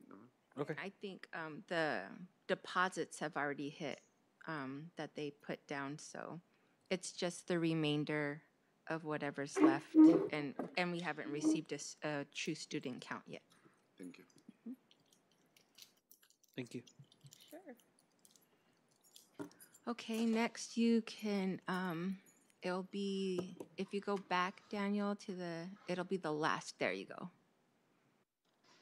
Okay, so, and you can just stay on that one, that's the main one. So now I'm going to go over the budget expenditures for February. Attached, we have here the fiscal year 24 expenditures through the end of February. M&O reflects a budget balance of $4,435,979.45. We are 8 months into the fiscal year, and everything is looking steady. We will reallocate teacher housing funds to impact aid for the encumbrance is making it go negative, so that is when we're going to review the requisitions that are submitted for teacher housing costs, and we reallocate to impact aid when we don't have enough to cover in teacher housing. And that is normal for each year. And the grants department is currently requesting reimbursements and allocating funds between the grants negative balances. So we have we're looking at JTED and First Things First. So we have those already taken care of. Since we were time crunched at the end of the month, we didn't give us much time with the weekend falling in between to cover that before getting to the board reports, but we are working on that currently. Overall, we currently have a 57.44% or $17,219,067.07 budget balance, excluding encumbrances. We received $23,690,080.42 so far in fiscal year 24 in revenues from all funds, excluding funds for student activities and insurance fund. Do I have any questions for the expenditures for February? Yeah, I was just, Okay, Ms. Hendricks. so I was just wondering why the impact date was still in the negative. Then it joined with JTED, and First Things First is still in the negative. So we just have, for First Things First and JTEDs, we just have to request reimbursements, and also for impact aid, we're gonna have to either move monies around, or it's a budget balance, so it's not the true balance of impact aid. It's just that expenditures and what we have encumbered has gone over what we budgeted for the year. So when will we see a true balance? Well, for the budget, it's not an exact balance. It's what we budget out to the sites and the school district. And so part of keeping a reserve, we don't allocate the whole balance of impact aid out to the sites. We give them a budget balance. So we will be reviewing requisitions because we're going to be closing soon the encumbrance period. We're going to start that off early at the end of April, April 30th, we're going to close it off. So we're starting to review and look to see if there are POs in place that have not been used yet or will not be used. We'll be closing that, which will free up encumbrances in impact aid and which will cause that number to go down and it won't be negative. So right now we just have what we are expecting to spend, but it doesn't necessarily mean we're spending all of that money. So once we unencumber a lot of that, it's going to free that up, which will take us back under the budget balance, if that makes sense. It's just a little scary that because I've never seen impact aid in the negative Mm-hmm. in my years. Yeah. You know? And then I know that the floor, I guess, came out of that Gym floor. and then we have extra transportation expenses that we didn't expect to incur, that we've put money in towards. So it's money that's going to needs that we needed for the school district, that we weren't expecting to spend when we did start off with the budget. So that has gone a little bit over too. But I think once we go and we start releasing money from requisitions, when we start closing them down, it should be more of what we expected to have spent. Is that meaning that we're behind on that, or? No. Okay. No. We're actually starting off a little bit earlier than we usually do, because we want to be in a good spot to be able to wrap things up, give accounts payable enough time to pay that, any last minute things. As you remember last year, we extended the deadline for purchases, and that caused a lot of delay in the work with in finance. So we're trying to be ahead of that curve this time and start off closing the POs a little bit earlier, which will give people more time. So we do notify at the cabinet meetings. We let the principals know it's coming up soon, the deadline. We'll be sending out emails quite frequently with the deadlines and reminders so that the sites can get in any purchases that they need for the remainder of the year. So I know we have had a lot of sites turning in a lot of requisitions to get what they need to be okay for the rest of the year. So yeah, we're trying to do that and be a little bit ahead of that part of it. And then with the floor and what we're looking at trying to get back for wedding. Then that would go back in, yes. Is there, where are we at with that? Our legal counsel still fighting with that. Right now, it's on their court. They will let us know, and we'll continue to get updates from Mr. Ehrman in where we are. He has been on his to-do list, and we'll be more than happy to bring any updates from our legal counsel. We're not gonna give up this fight, and it's a lot of money that we have to put in on our end. Yep. That is not our fault. So our goal is to recuperate every single penny. And that that payment just went out last week, so that was quite a hefty payment. Okay, thank you. You're welcome. One of the, and this is why I'm going to say what I'm going to say. A little bit louder. One of the only core and most biggest things that we're responsible for is our finances. It's really nothing other than that and policy and then this gentleman. So I'm just going to reiterate again for everyone, and I want to make sure that I know for myself, I'm expressing, I really don't like seeing, because if donations and things in here, gifts and donations that are provided, and we need to follow processes or submit documentation or even have it approved by the board, getting it months later is really, I don't like it. And I think in the short term, I'm going to say again, over and repeatedly, that needs to not happen anymore. Acknowledged. Because I feel like that responsibility, again, lies here. And if we can't have that consistent or that return in what we need in order to be able to have that confidence, then we're not doing what we're supposed to and making sure that that's happening. So Um, I know, can we get Mr. Ehrman's latest update on whatever that may be as far as for the gym floor and what we're gonna get back, if we're gonna get back anything? You can send that to us as the board whenever you have something from him. And then I don't know how else to impress on everyone, especially, I mean, I know we try to give as much support to the superintendent so that you can support the CFO. But again, to everyone in their processes and what they need to do, if you're not sure, please make sure you're asking, because those are my questions right away when I saw what was in consent as far as donations and contributions, or donations that are being presented that were received in December and it's March now. Is that typical, or can we shorten that up or make sure that we're at least catching up or keeping all of those things in a timely manner so that we have some kind of a true It's reflection? part of our guidelines in finance that we have to deposit within 5 days of receipt. Yeah. And that's part of what the auditors look at us for. Exactly.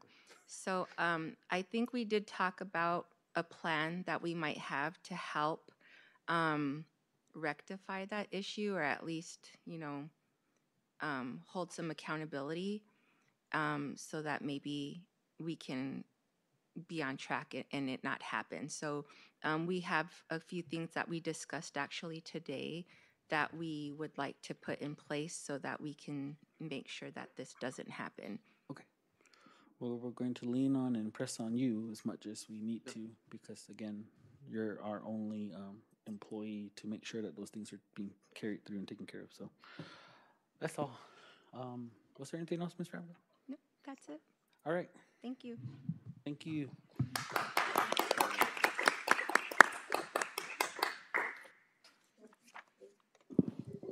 Number 5 this evening is the Baboquivari Unified School District's principals report.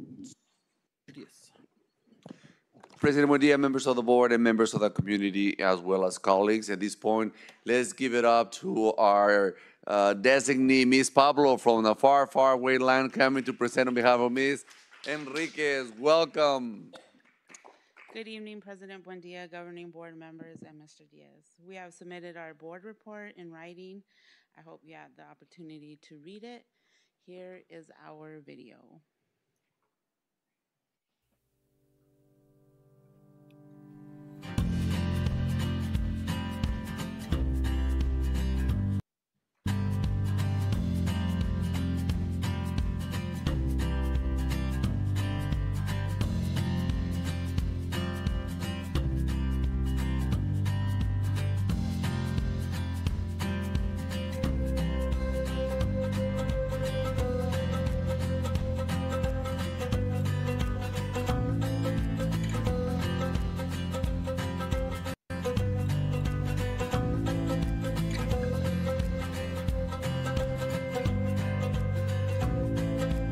Representing the creation story of the butterflies. The butterflies' beautiful colors, shapes, and movements are a symbol of the autumn children's beauty and energy. The song that inspired the float was composed by the late Sandra Ortega. In the song it says, "The butterflies dance beautifully around me and in a circle then fly into the sunlight." All right, Indian Oasis Primary School. Continue to be butterflies and fly. Papa. Good morning. Good morning. Let's get started. Rodeo Camila Pendon. Little Bit Rodeo, Kaylin Kendele. Thank you, Donna Nation, for your welcome. We are excited to share in the festivities. Have an enjoyable weekend.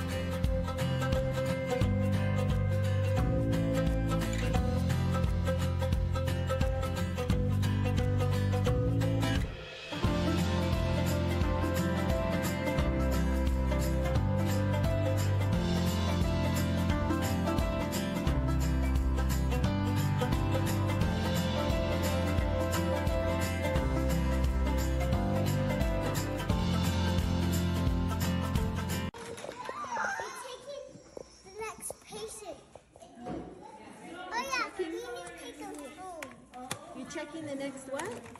The next patient. Oh, the next patient. We're checking all the patients.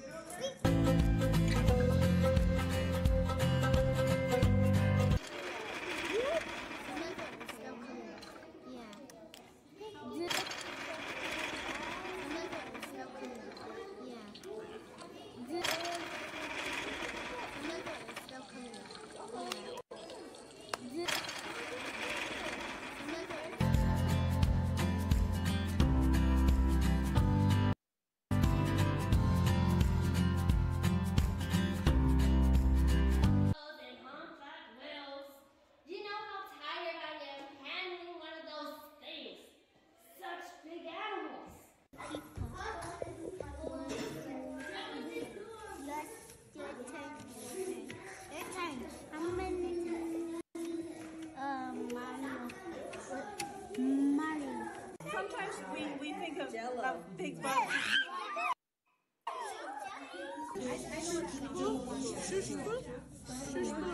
Remember, the C is a sound. Like, yeah. And these sounds right here stretches out this sound.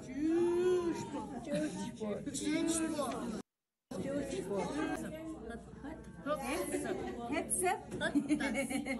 Oh my God! The T makes a sound.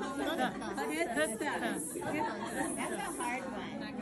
Ready? Everybody together. Ready? Say it. Headset. We need to practice that one.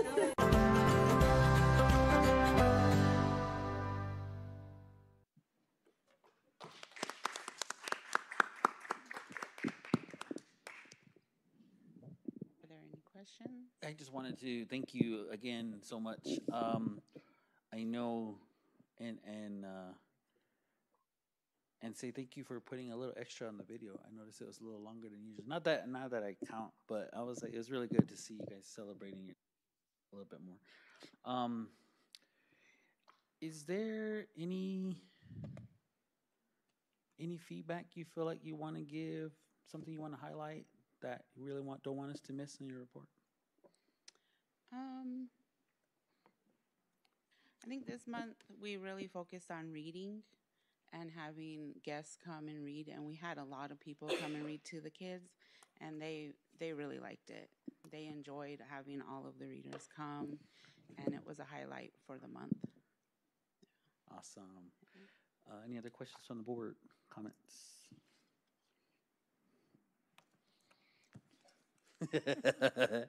I did notice again that as far as the pre to mid testings are looking a little bit better, which I'm really grateful for and thankful for. So just to acknowledge that. So yeah, great job to you guys. Our second grade team is working really hard. Definitely. Third grade too. Well, if there's nothing else, thank you so much, Ms. Pablo. Thank you.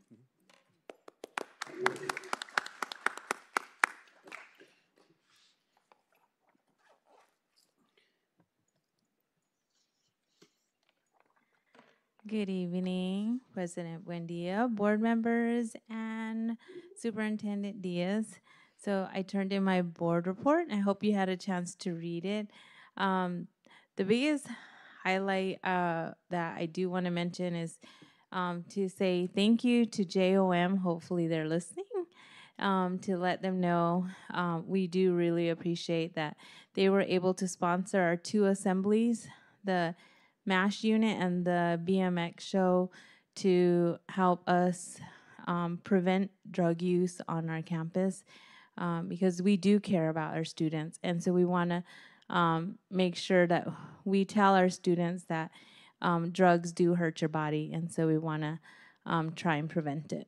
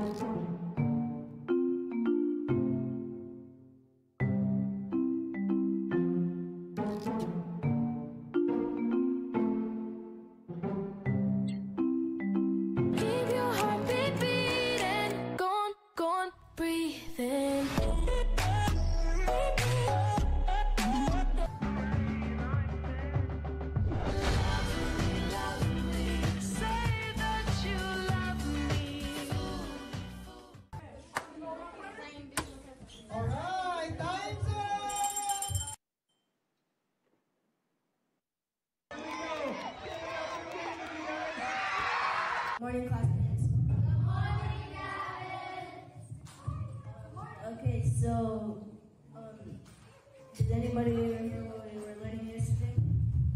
Elliot? We were talking about how we can form a new angle from GHI and IHJ to HJ. So, the way we do that is, what is GHI? What is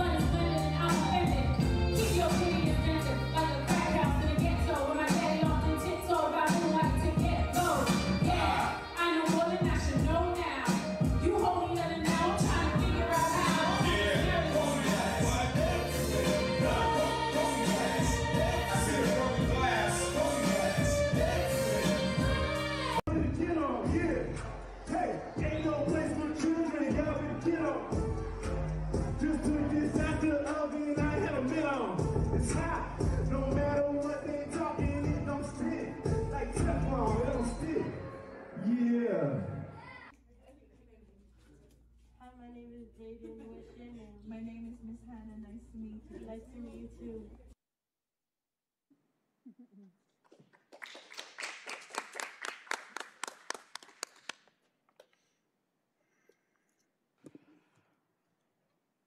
Awesome. Ms. McGay, thank you so much. Questions from the board? Any comments? Ms. Vance? You didn't highlight your attendance. Yeah. That's because all my classes are perfect. Yes. No, I know I mentioned before about and please, if there's any other way that we can show appreciation to JOM for those were what I was able to attend and participate in as far as the assemblies. I'm grateful, and so whatever we can do to show them appreciation, however we can help support whatever you need, let me know or let us know. But thank you so much for looking for those types of things for our kids. It's really great. So I appreciate that. Thank you. Thank you. Ms. Leva, let's give her a big hand. Welcome aboard. You're next.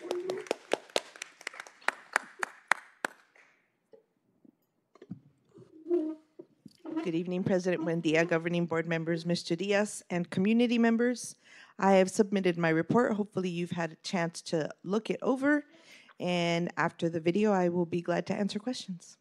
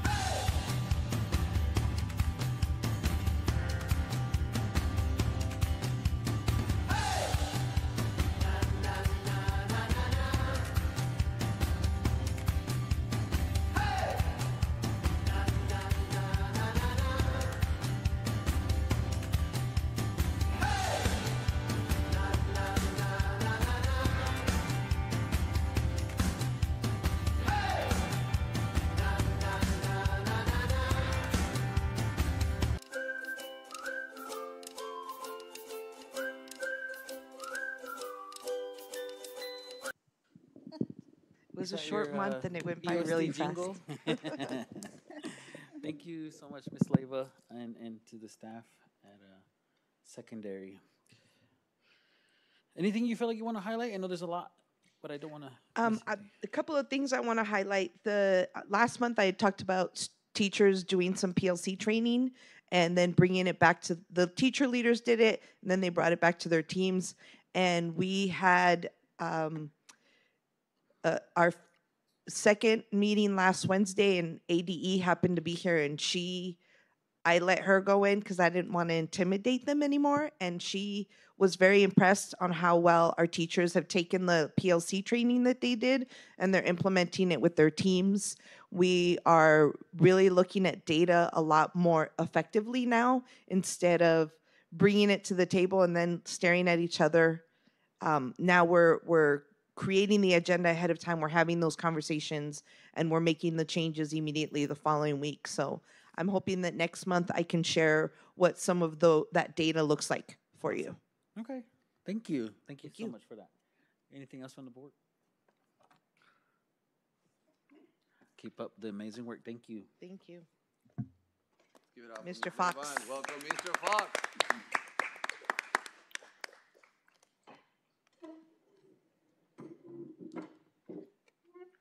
Good evening again, President Buendia, board members, Superintendent Diaz, and the remainder of the crowd. I've turned in my report. I hope you have had the time to review it. And play that video, please.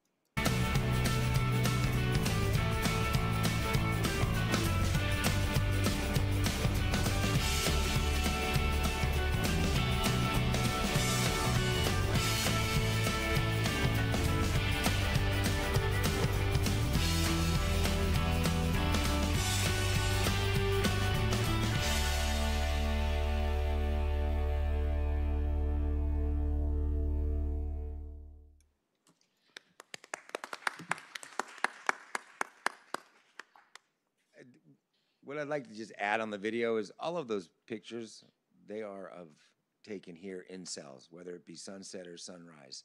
So you notice Baboquivari Peak, you noticed Kit Peak, our friendly horses. We left out the dogs. We don't want to promote too many of them. But all that nature is within eyeshot of our parking lot, with the exception of the bird that was found on a nature hike to see if there was water in the pond. Any questions regarding the written It's just stuff? the same question I've been asking. Is there anything you feel like you want to make sure is highlighted you don't want us to miss? You know, it's not highlighting. It might be low lighting. It's actually how hard we're working. Well, we're working very hard on our attendance. We're finding that we've moved to 7 periods. We are running into the numbers looking lower than they have in the past. And I've been talking with a few folks in the district about why that is. How many hours are required to get a half day, a full day? Because at this point, I just see full day absence if they've missed 2 out of 7 periods. So we're working on that. So those numbers should go up, but I don't want to minimize the fact that they do. The 12th grade looks pretty scary. I think it was, again, it's a low light, but it's something that we have to look at. We have to consider. Yeah, they're at, like what it says is a 44%. And I know that's not exactly 100% accurate. I don't think it's 90, but I most certainly don't think that we've gone down. Well, I was always so curious how you calculated your The attendance, we take it first period, second period, third period, fourth period, fifth period, sixth period, seventh period, and then we let Synergy do its thing. So at this point, I'm not sure how many minutes constitutes, because we're new to this section, how many minutes constitutes half day, full day, and do I see what a half day looks like on the attendance? Okay. President Woody. Yes, sir. And members of the board. I want to bring out or point out the changes that took place over the winter break and how we re-image accelerated school. After December, all of the students, they have now 6 periods. Seven, 'cause we count periods. homeroom as a period. And now the attendance is taken every single hour. So the students, they need to be present in every single period. And this is how, moving forward, the attendance will be calculated for the campus as well. We continue to work in how we're going to be adding the online system. That will also help not only a great deal with attendance, but also a great deal with students continue to have access off campus. And I'd just like to add, the email came in just tonight as we were sitting here from the state. So I'll share that. I've shared it with Tanya. I'll share it Bring an with you. update on that. I was just curious, I saw on your video, your plants are growing back there? They're doing well. That's our front garden. It's kind of cool. You see kids out there picking around and they're eating the green beans. Oh, it's green, is that what you're growing? Yeah, that had that real pretty purple flower.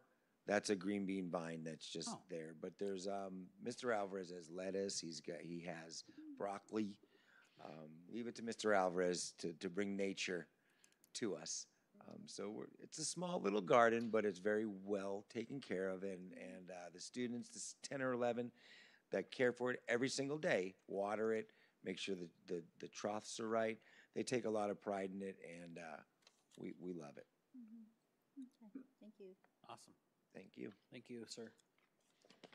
Thank you, principals. Thank you, Mr. Diaz.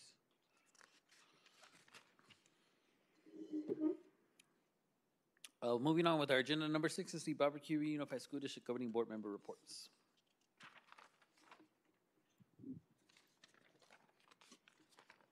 I have a short one. I even thought about it in the moment while I was doing work the other day, and so I wrote it down because I didn't want to forget it. Be very brief, but I want to make sure to impress, or at least express from my participation in much more of the I guess walkthroughs of some of the campuses, and I really want to I guess express from my end the honor that I feel to be able to participate, but mostly to be able to see, learn, feel, and engage in what it is to see how hard you work, how hard each of our teachers, each of our administrators, each of our and our superintendent truly give, and administrative staff.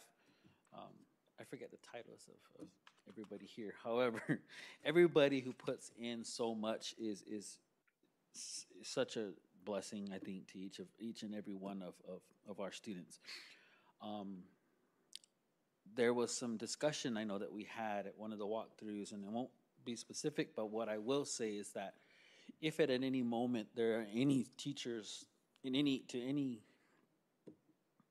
who are graded based on whatever it is that we're utilizing to grade per se their effectiveness in the classroom, I don't want them to walk away with a sense of they're not doing enough or they're not getting what they should be getting, whether they are effective or ineffective or basic, whatever the word verbiage is on the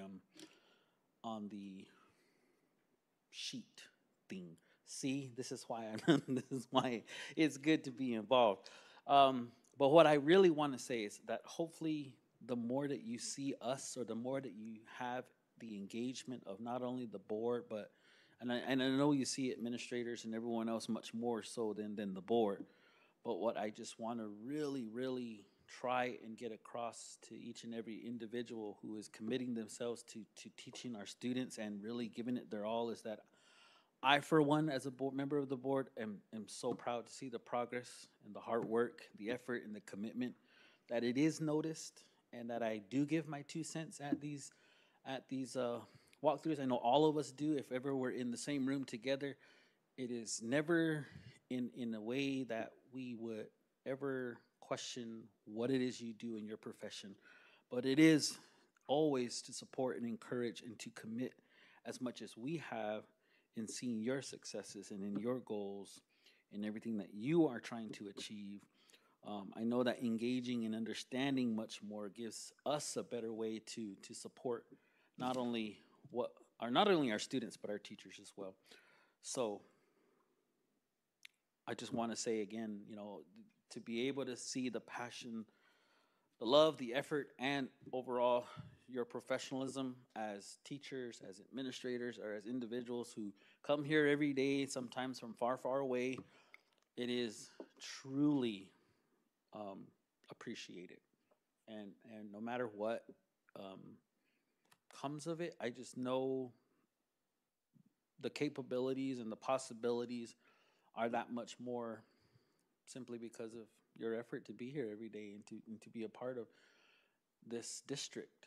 So I wanted to express that, and I truly want to be as present, and I'm hoping that the presence is being genuinely felt, that it is not to act as though I know better or I can critique you. I think that I do want to understand and feel much more confident about not only this role, but specifically our support for the profession and the schools and everything that you all do. So that is from me to anyone else that needs to or feels like they're not doing what they should be, or not doing not meeting where they feel like they are. And because trust me, I have seen amazing things in one walkthrough to the next walkthrough a few months later.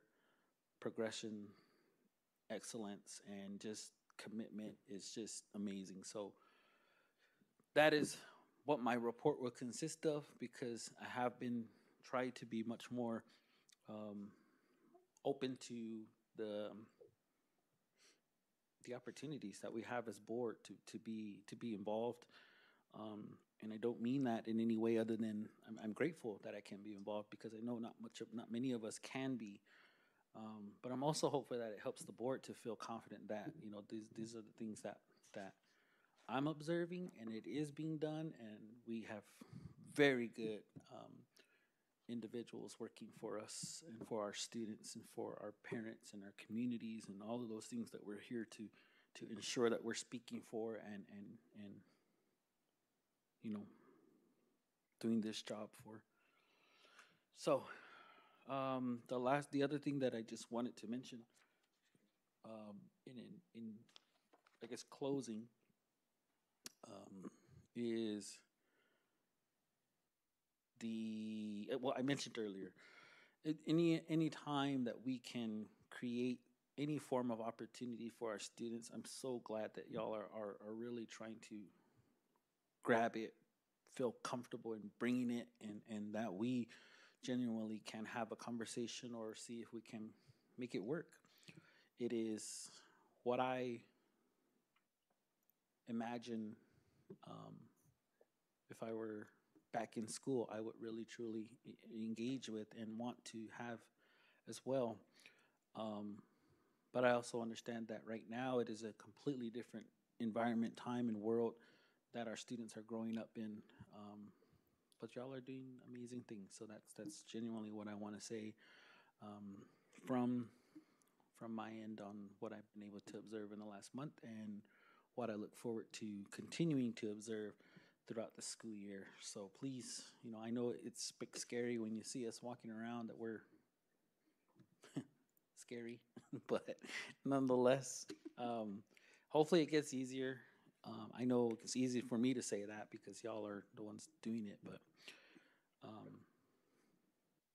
we see you, and it's very much observed. So, anything else from the board? Yeah, I just wanted to share that I was able to attend the orientation for potential employees potential teachers wanting to come to the district, and I thought I see a whole bunch of cars parked out there. But we actually had one, and I think we just really made him feel special. We had the district office here introducing themselves, telling about what they do, and and how they can assist the employee, the potential employee, and Ella and I were there and also welcomed him here, and I'm hoping that he's looking at applying, especially if we do have those openings. But that was the first time I think that's ever been done. I think you will. I hope that you continue to do that, just to make sure that. Second year. Yeah. Oh, second year. Okay. And you only do it once? Last year we did it 3 different times. This is our first one. Depending on how many more recruitment opportunities we have, we encourage them to come and have a visit, or tour of the district.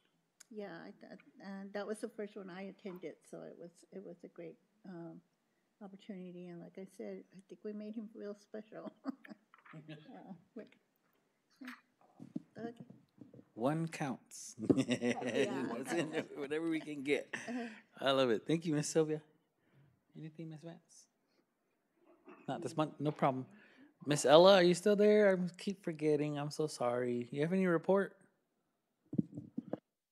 No, I don't have anything, but I did attend the same teacher, whether they trying to get new teachers that day. So we only had one, and I was just going to ask her, did he apply for the job? Probably not. A work in progress. He did mention there were 2 different opportunities, and it was the fact that because of the attention and the tour, that we made him feel welcomed. So we're working. One at a Yeah, time. he seems like he enjoyed everything what we was presented to him. So I was hoping that he would come attend our school. That's all I have, Mr. Buendia. So do we. Thank you, Miss Ella. I said, so do we. We hope that he chooses us. I believe he turned in an application, but he has a few follow-up questions that we still need to address. Do your thing. All righty. Thank you, Miss Ella. We'll move on. Number 7 is our Baboquivari Unified School District Superintendent's Report. Mr. Diaz. President Mudia, members of the board, members of the community, co-leaders, and respected teachers are still present. Thank you for being here tonight. A few highlights that I want to point out, not only my report, but also some of my director's report. February was a very busy month. I want to thank every single one for their ongoing support and commitment. I want to celebrate the ongoing collaboration with TOCC and also Ms. Hendricks representing both entities. In the hopefully have an academy starting next year. Also, for all of our principals that took the time and energy to collaborate in the recruitment at the U of A, but also participating the entire team in introducing themselves as part of the recruitment. I want to thank the governing board for helping us in connecting not only with the community, but not only supporting during the walkthroughs, during our visit with some of the community meetings that we attended during the month of February. Also, including Pesinimo, that was one of the ones that we attended. I want to thank Ms. Brewster and our student council this month that we're not able to present, but to be able to continue to be present. And President Bundia, thank you for also being present during that meeting. And a few directors of transportation as well as operations for being available to answer some questions for our student council and address their concerns as young leaders. And during the month of February, I want to thank our principals and the assistant principals and SIS for participating on what are going to be the next steps, not only to complete the year based on the data that we collected during the first semester, but also working on what are we going to be focusing on for next school year. As part of our reports, I want to thank Ms. Aggie Hart for the 19,828 pounds that were distributed during the shortest month of the year. So congratulations of all of the 158 pantry families that were served. For 158 households, and for adults coming in and taking advantage, they had a total of 257 for the month, and a total of 384 children that were served during that month. A big thank you and appreciation for the Sunrise House.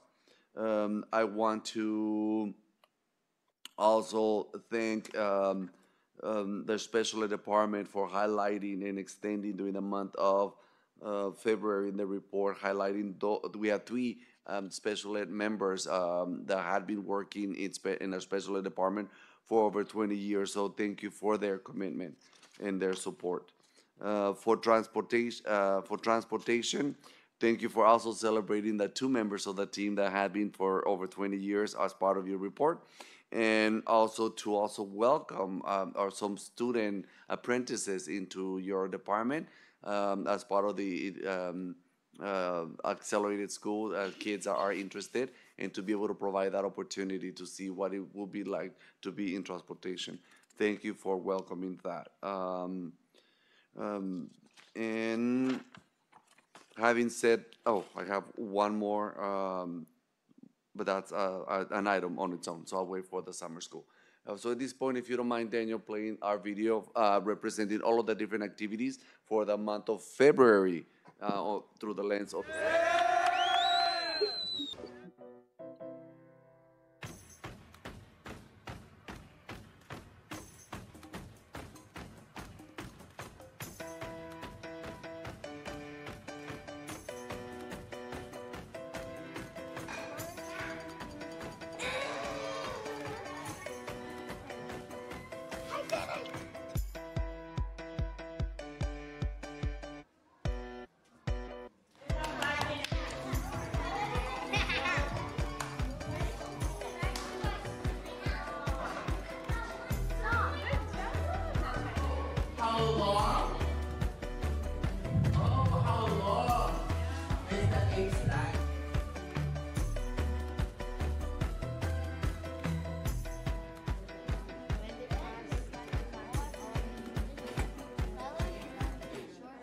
Okay, 5, 2.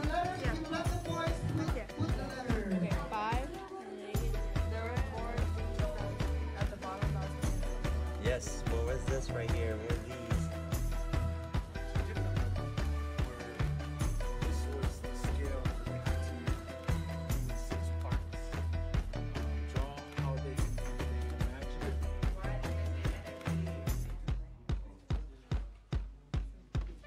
So it's moving. Yes. What's another reason why it can be energy? Think about macromolecules. Where we have a king and a queen, or I want to start my own government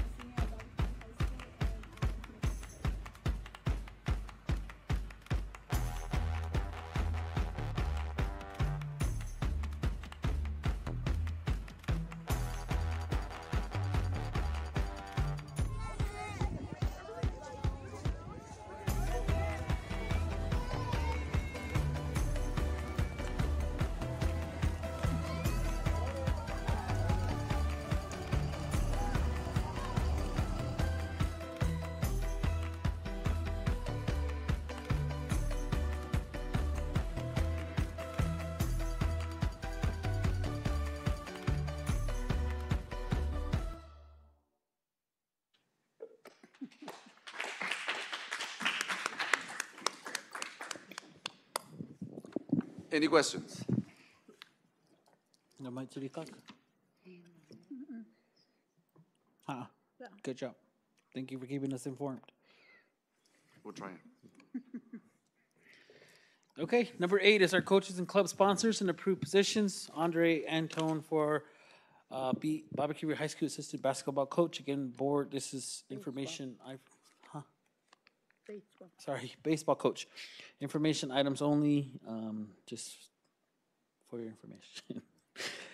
Letter F is our action items this evening. Number 1 is the second reading of the Baboquivari Unified School District policy advisories. Are there any comments, questions? If not, is there a motion to approve? So moved. I have a motion by Ms. Sylvia Hendricks. Ms. Kathleen Vance. All those in favor of the motion, Juan Gordillo. Masapo. Kathleen Vance. Sylvia Hendricks. Masapo. Ellen Griesel. Aye. Okay, motion carries. Number 2 is discussion and possible approval of the 2024-2025 Baboquivari Unified School District Employee Evaluation Tool. Mr. Diaz. President Buendia and governing board members, we are on a second year of using this specific program to be able to manage the evaluation process for all of our employees. We just want to continue our contract with this company. So the Office of the Superintendent is recommending the approval of renewing the contract with the advanced evaluation software to support the evaluation process. The contract with the advanced will cover the evaluations from July 1st all the way to June 30th of 2025. Okay, without any objection, Masapo, the item is there a second? Second. Second by Ms. Sylvia Hendricks. All those in favor of the motion, Juan Gordillo. Masapo. Masapo. Sylvia Hendricks. Masapo. Ellen Griesel.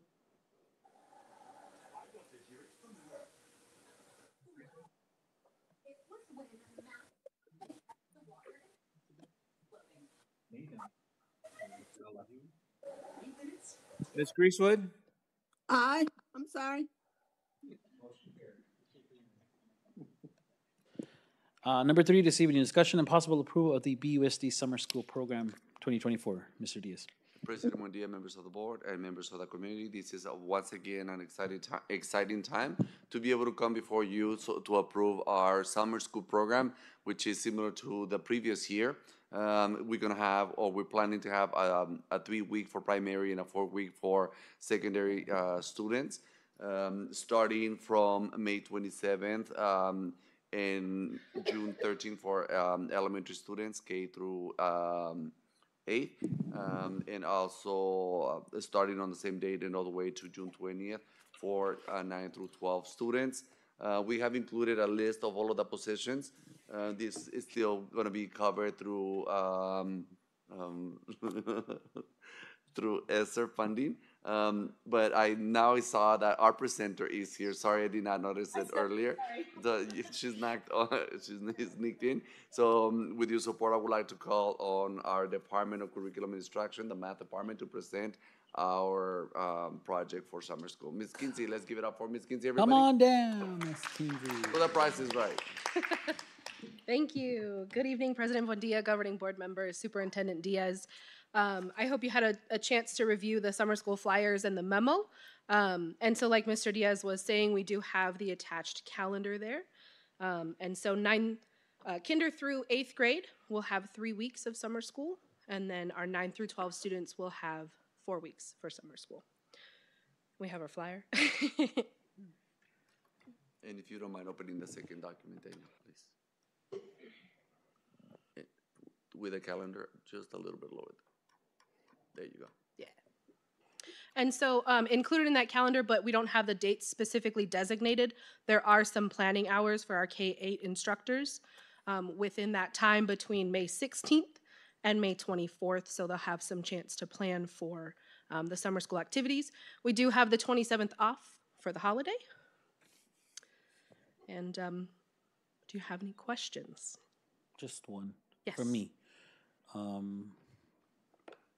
How much are we committing and are we committing? And is there an estimate or guesstimate on our seniors if they're in need and need to be in here?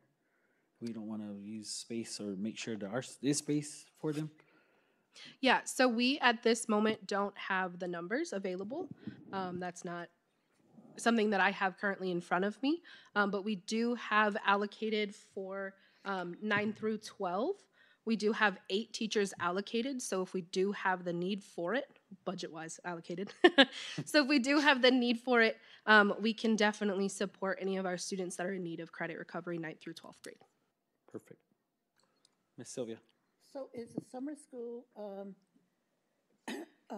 students, are they recommended for summer school, or is it open to all students? So we are going to have some targeted interventions. So there will be recommendations made based on some assessment data, teacher recommendations, site admin recommendations. But we are planning on having room for students to opt in as well. But considering the goals that we have as a district for mastery and proficiency, we really want to make sure that we're supporting those students that really need that targeted support. But we are not in a place right now that we're planning on excluding students who are interested. But we do want to keep those ratios of students to teachers fairly low, just to make sure that those students get that individualized attention that they need. So what is your estimate and how many students that you're going to be? I don't think we have a current estimate, but we're trying to keep those numbers low. Yeah, right now we have 2 teachers per grade level K-8.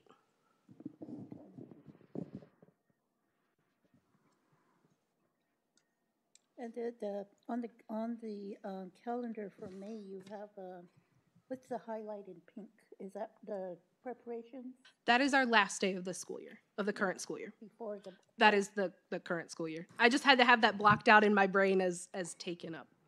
So May 1st through the 14th are school days, and the 15th is the last. Oh, it's the regular. Yeah, it's just the regular school year. Okay. Mm-hmm. And the preparations or the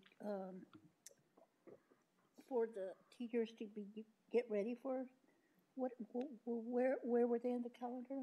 So we don't have those days specifically allocated on the calendar because we are planning on hiring a coordinator. And so we want to work with that person to find days that work well for them. So instead of just choosing 2 days that seem right for us, we want to wait until that moment is ready to go. And then we can solidify those dates. And what is your timeline to get the? So once we have, if this moves forward today at today's board meeting, we are planning on sending out a survey to staff tomorrow morning, letting them express their interest. We will then conduct interviews and bring their names to the board in the April board meeting. Okay. Ms. Vance? Ms. Ella, any questions?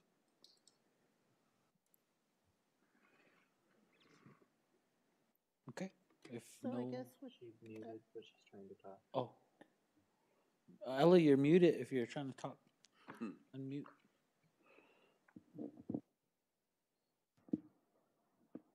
Okay, Mr. Diaz. President Medina and members of the board, just a reminder that, go ahead. Go ahead, Ella. I'm sorry. Can you hear me? Yes. Okay. I think the teachers and counselors should know which students need to take this tutoring, and not recommend them, but I mean, they should make them go to school, and if they want to be passing their grades, you know, and be at the level that they're supposed to be at.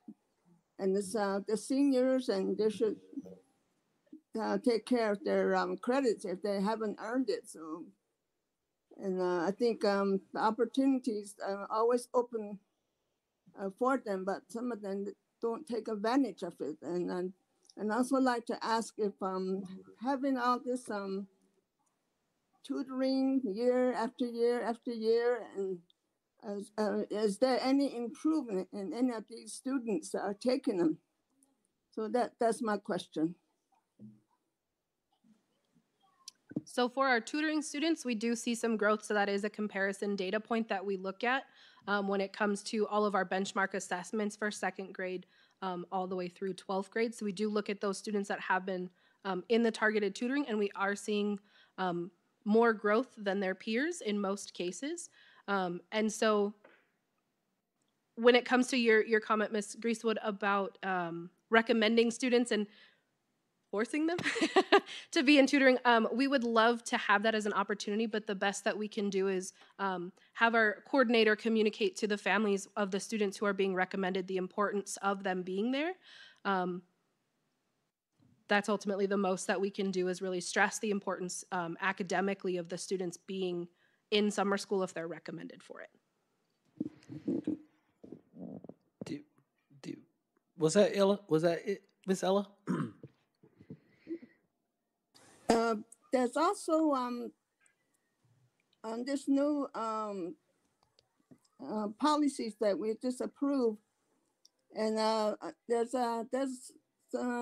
there's some new issues in there that's part of the requirement, which is the testing that has to do the same testing as they do with immigration, and they have to.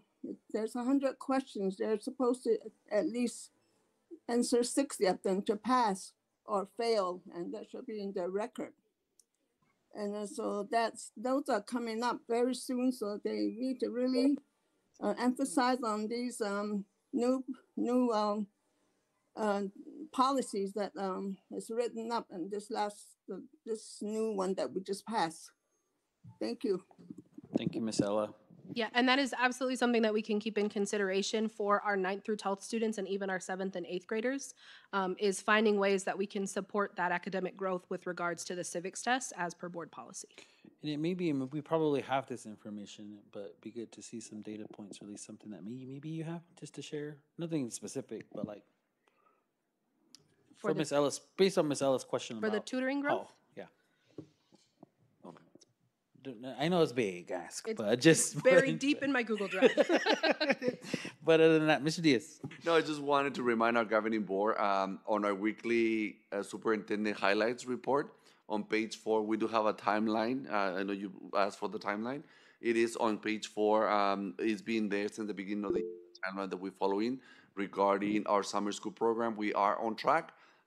We are scheduled to have the memo approved today, and our goal is to have the staff approved by April board meeting. So we are on schedule, but if you would like to learn more about the timeline that we're following for our summer school program, it is on our weekly superintendent's report, page 4. Did you have another question, Ella? No, I don't. Okay. Thank you. Go ahead, Ms. Hendricks. I have no questions. If there are no other questions, I have one more. I'd like to, you do. Real quick. Transportation is good. Or what are we doing on transportation site for this? And so that's a conversation that we've started with Mr. B. But once we have an idea of number of staff interested, things approved, that is a conversation that we're going to have with him. We have it built in within our own personal checks and balances timeline. We didn't want to start that conversation fully, but we did have a preliminary conversation about the dates and the times. And so once the memo, if it's approved this evening, we will finalize that conversation and have numbers for bus routes and buses and all that good stuff. Was there a total number of students that were anticipating? Page 1. Yes, on page 1. I was looking for it. Sorry. Okay.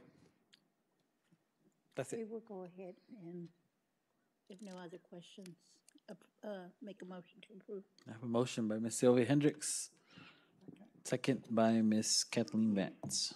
All those in favor of the motion, Juan Bonilla. Masapo. Kathleen Vance. Sylvia Hendricks. Masapo. Elizabeth Greasewood.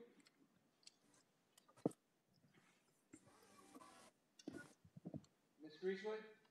Aye. I don't know what's wrong with my microphone. Thank you. Thank you, Ella. We heard you. President Buendia.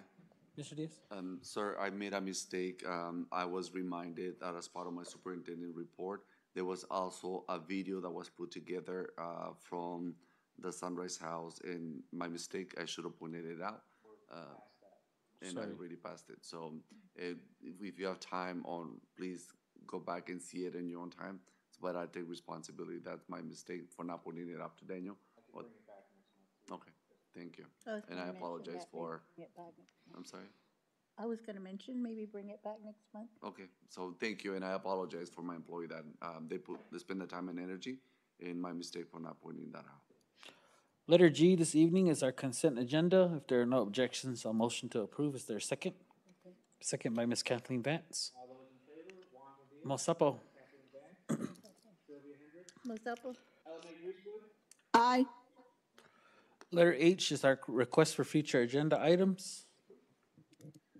I think one of the items I think was mentioned earlier in regards to the promotion and people that are having to, I would like to hear about the graduation, what we're looking at as far as graduation, how many people are on track, both from the iOS and the high school. Accelerated and Accelerated, yeah. And BHS. So, on track as far as, within Illinois Middle High School, we have 16 kids that have 18 or more credits. 4 of them have already met their requirements. 3 of them are hanging on to, because they still want to come every day. I'm gonna pause you because we had to have it on the agenda. This will be in the future. Thank you. I apologize. I'm glad that you're super ready. But we'll put it on the agenda and we'll have it presented. Would you like that as a standalone item, or do you want it as part of the principal's report? Separate item Separate is item, fine okay. because I think I want the public to also be able to observe and see. It's good for the communities and the parents to know if they don't know. And push your parent portal so they understand, so they know where they can see the info too. Again, was that it, Miss Sylvia? Mr. Fox. Anything future?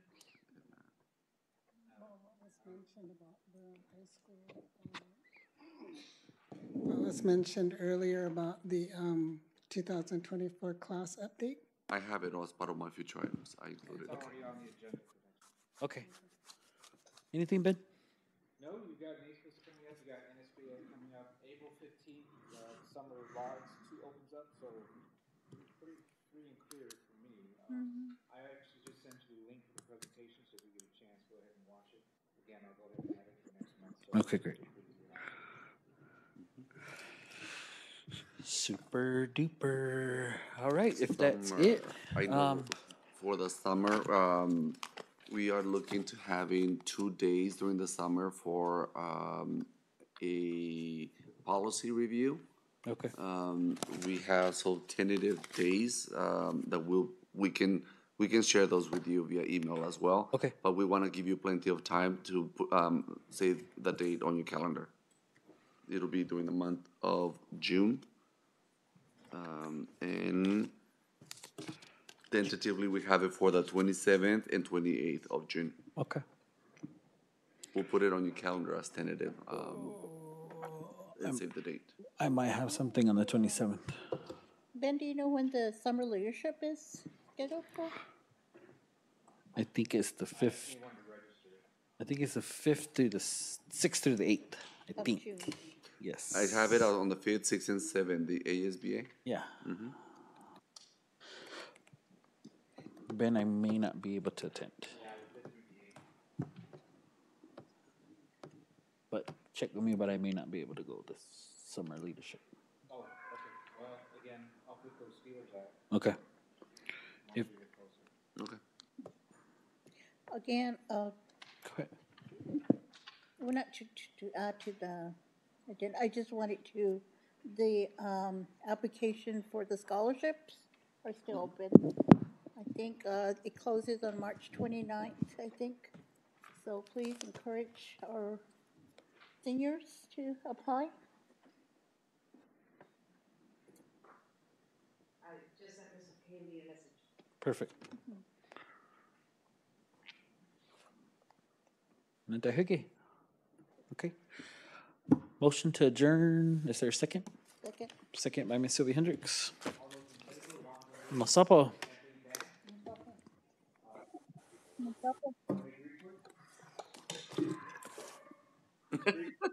Richwood? It is 8:06 p.m. We are adjourned.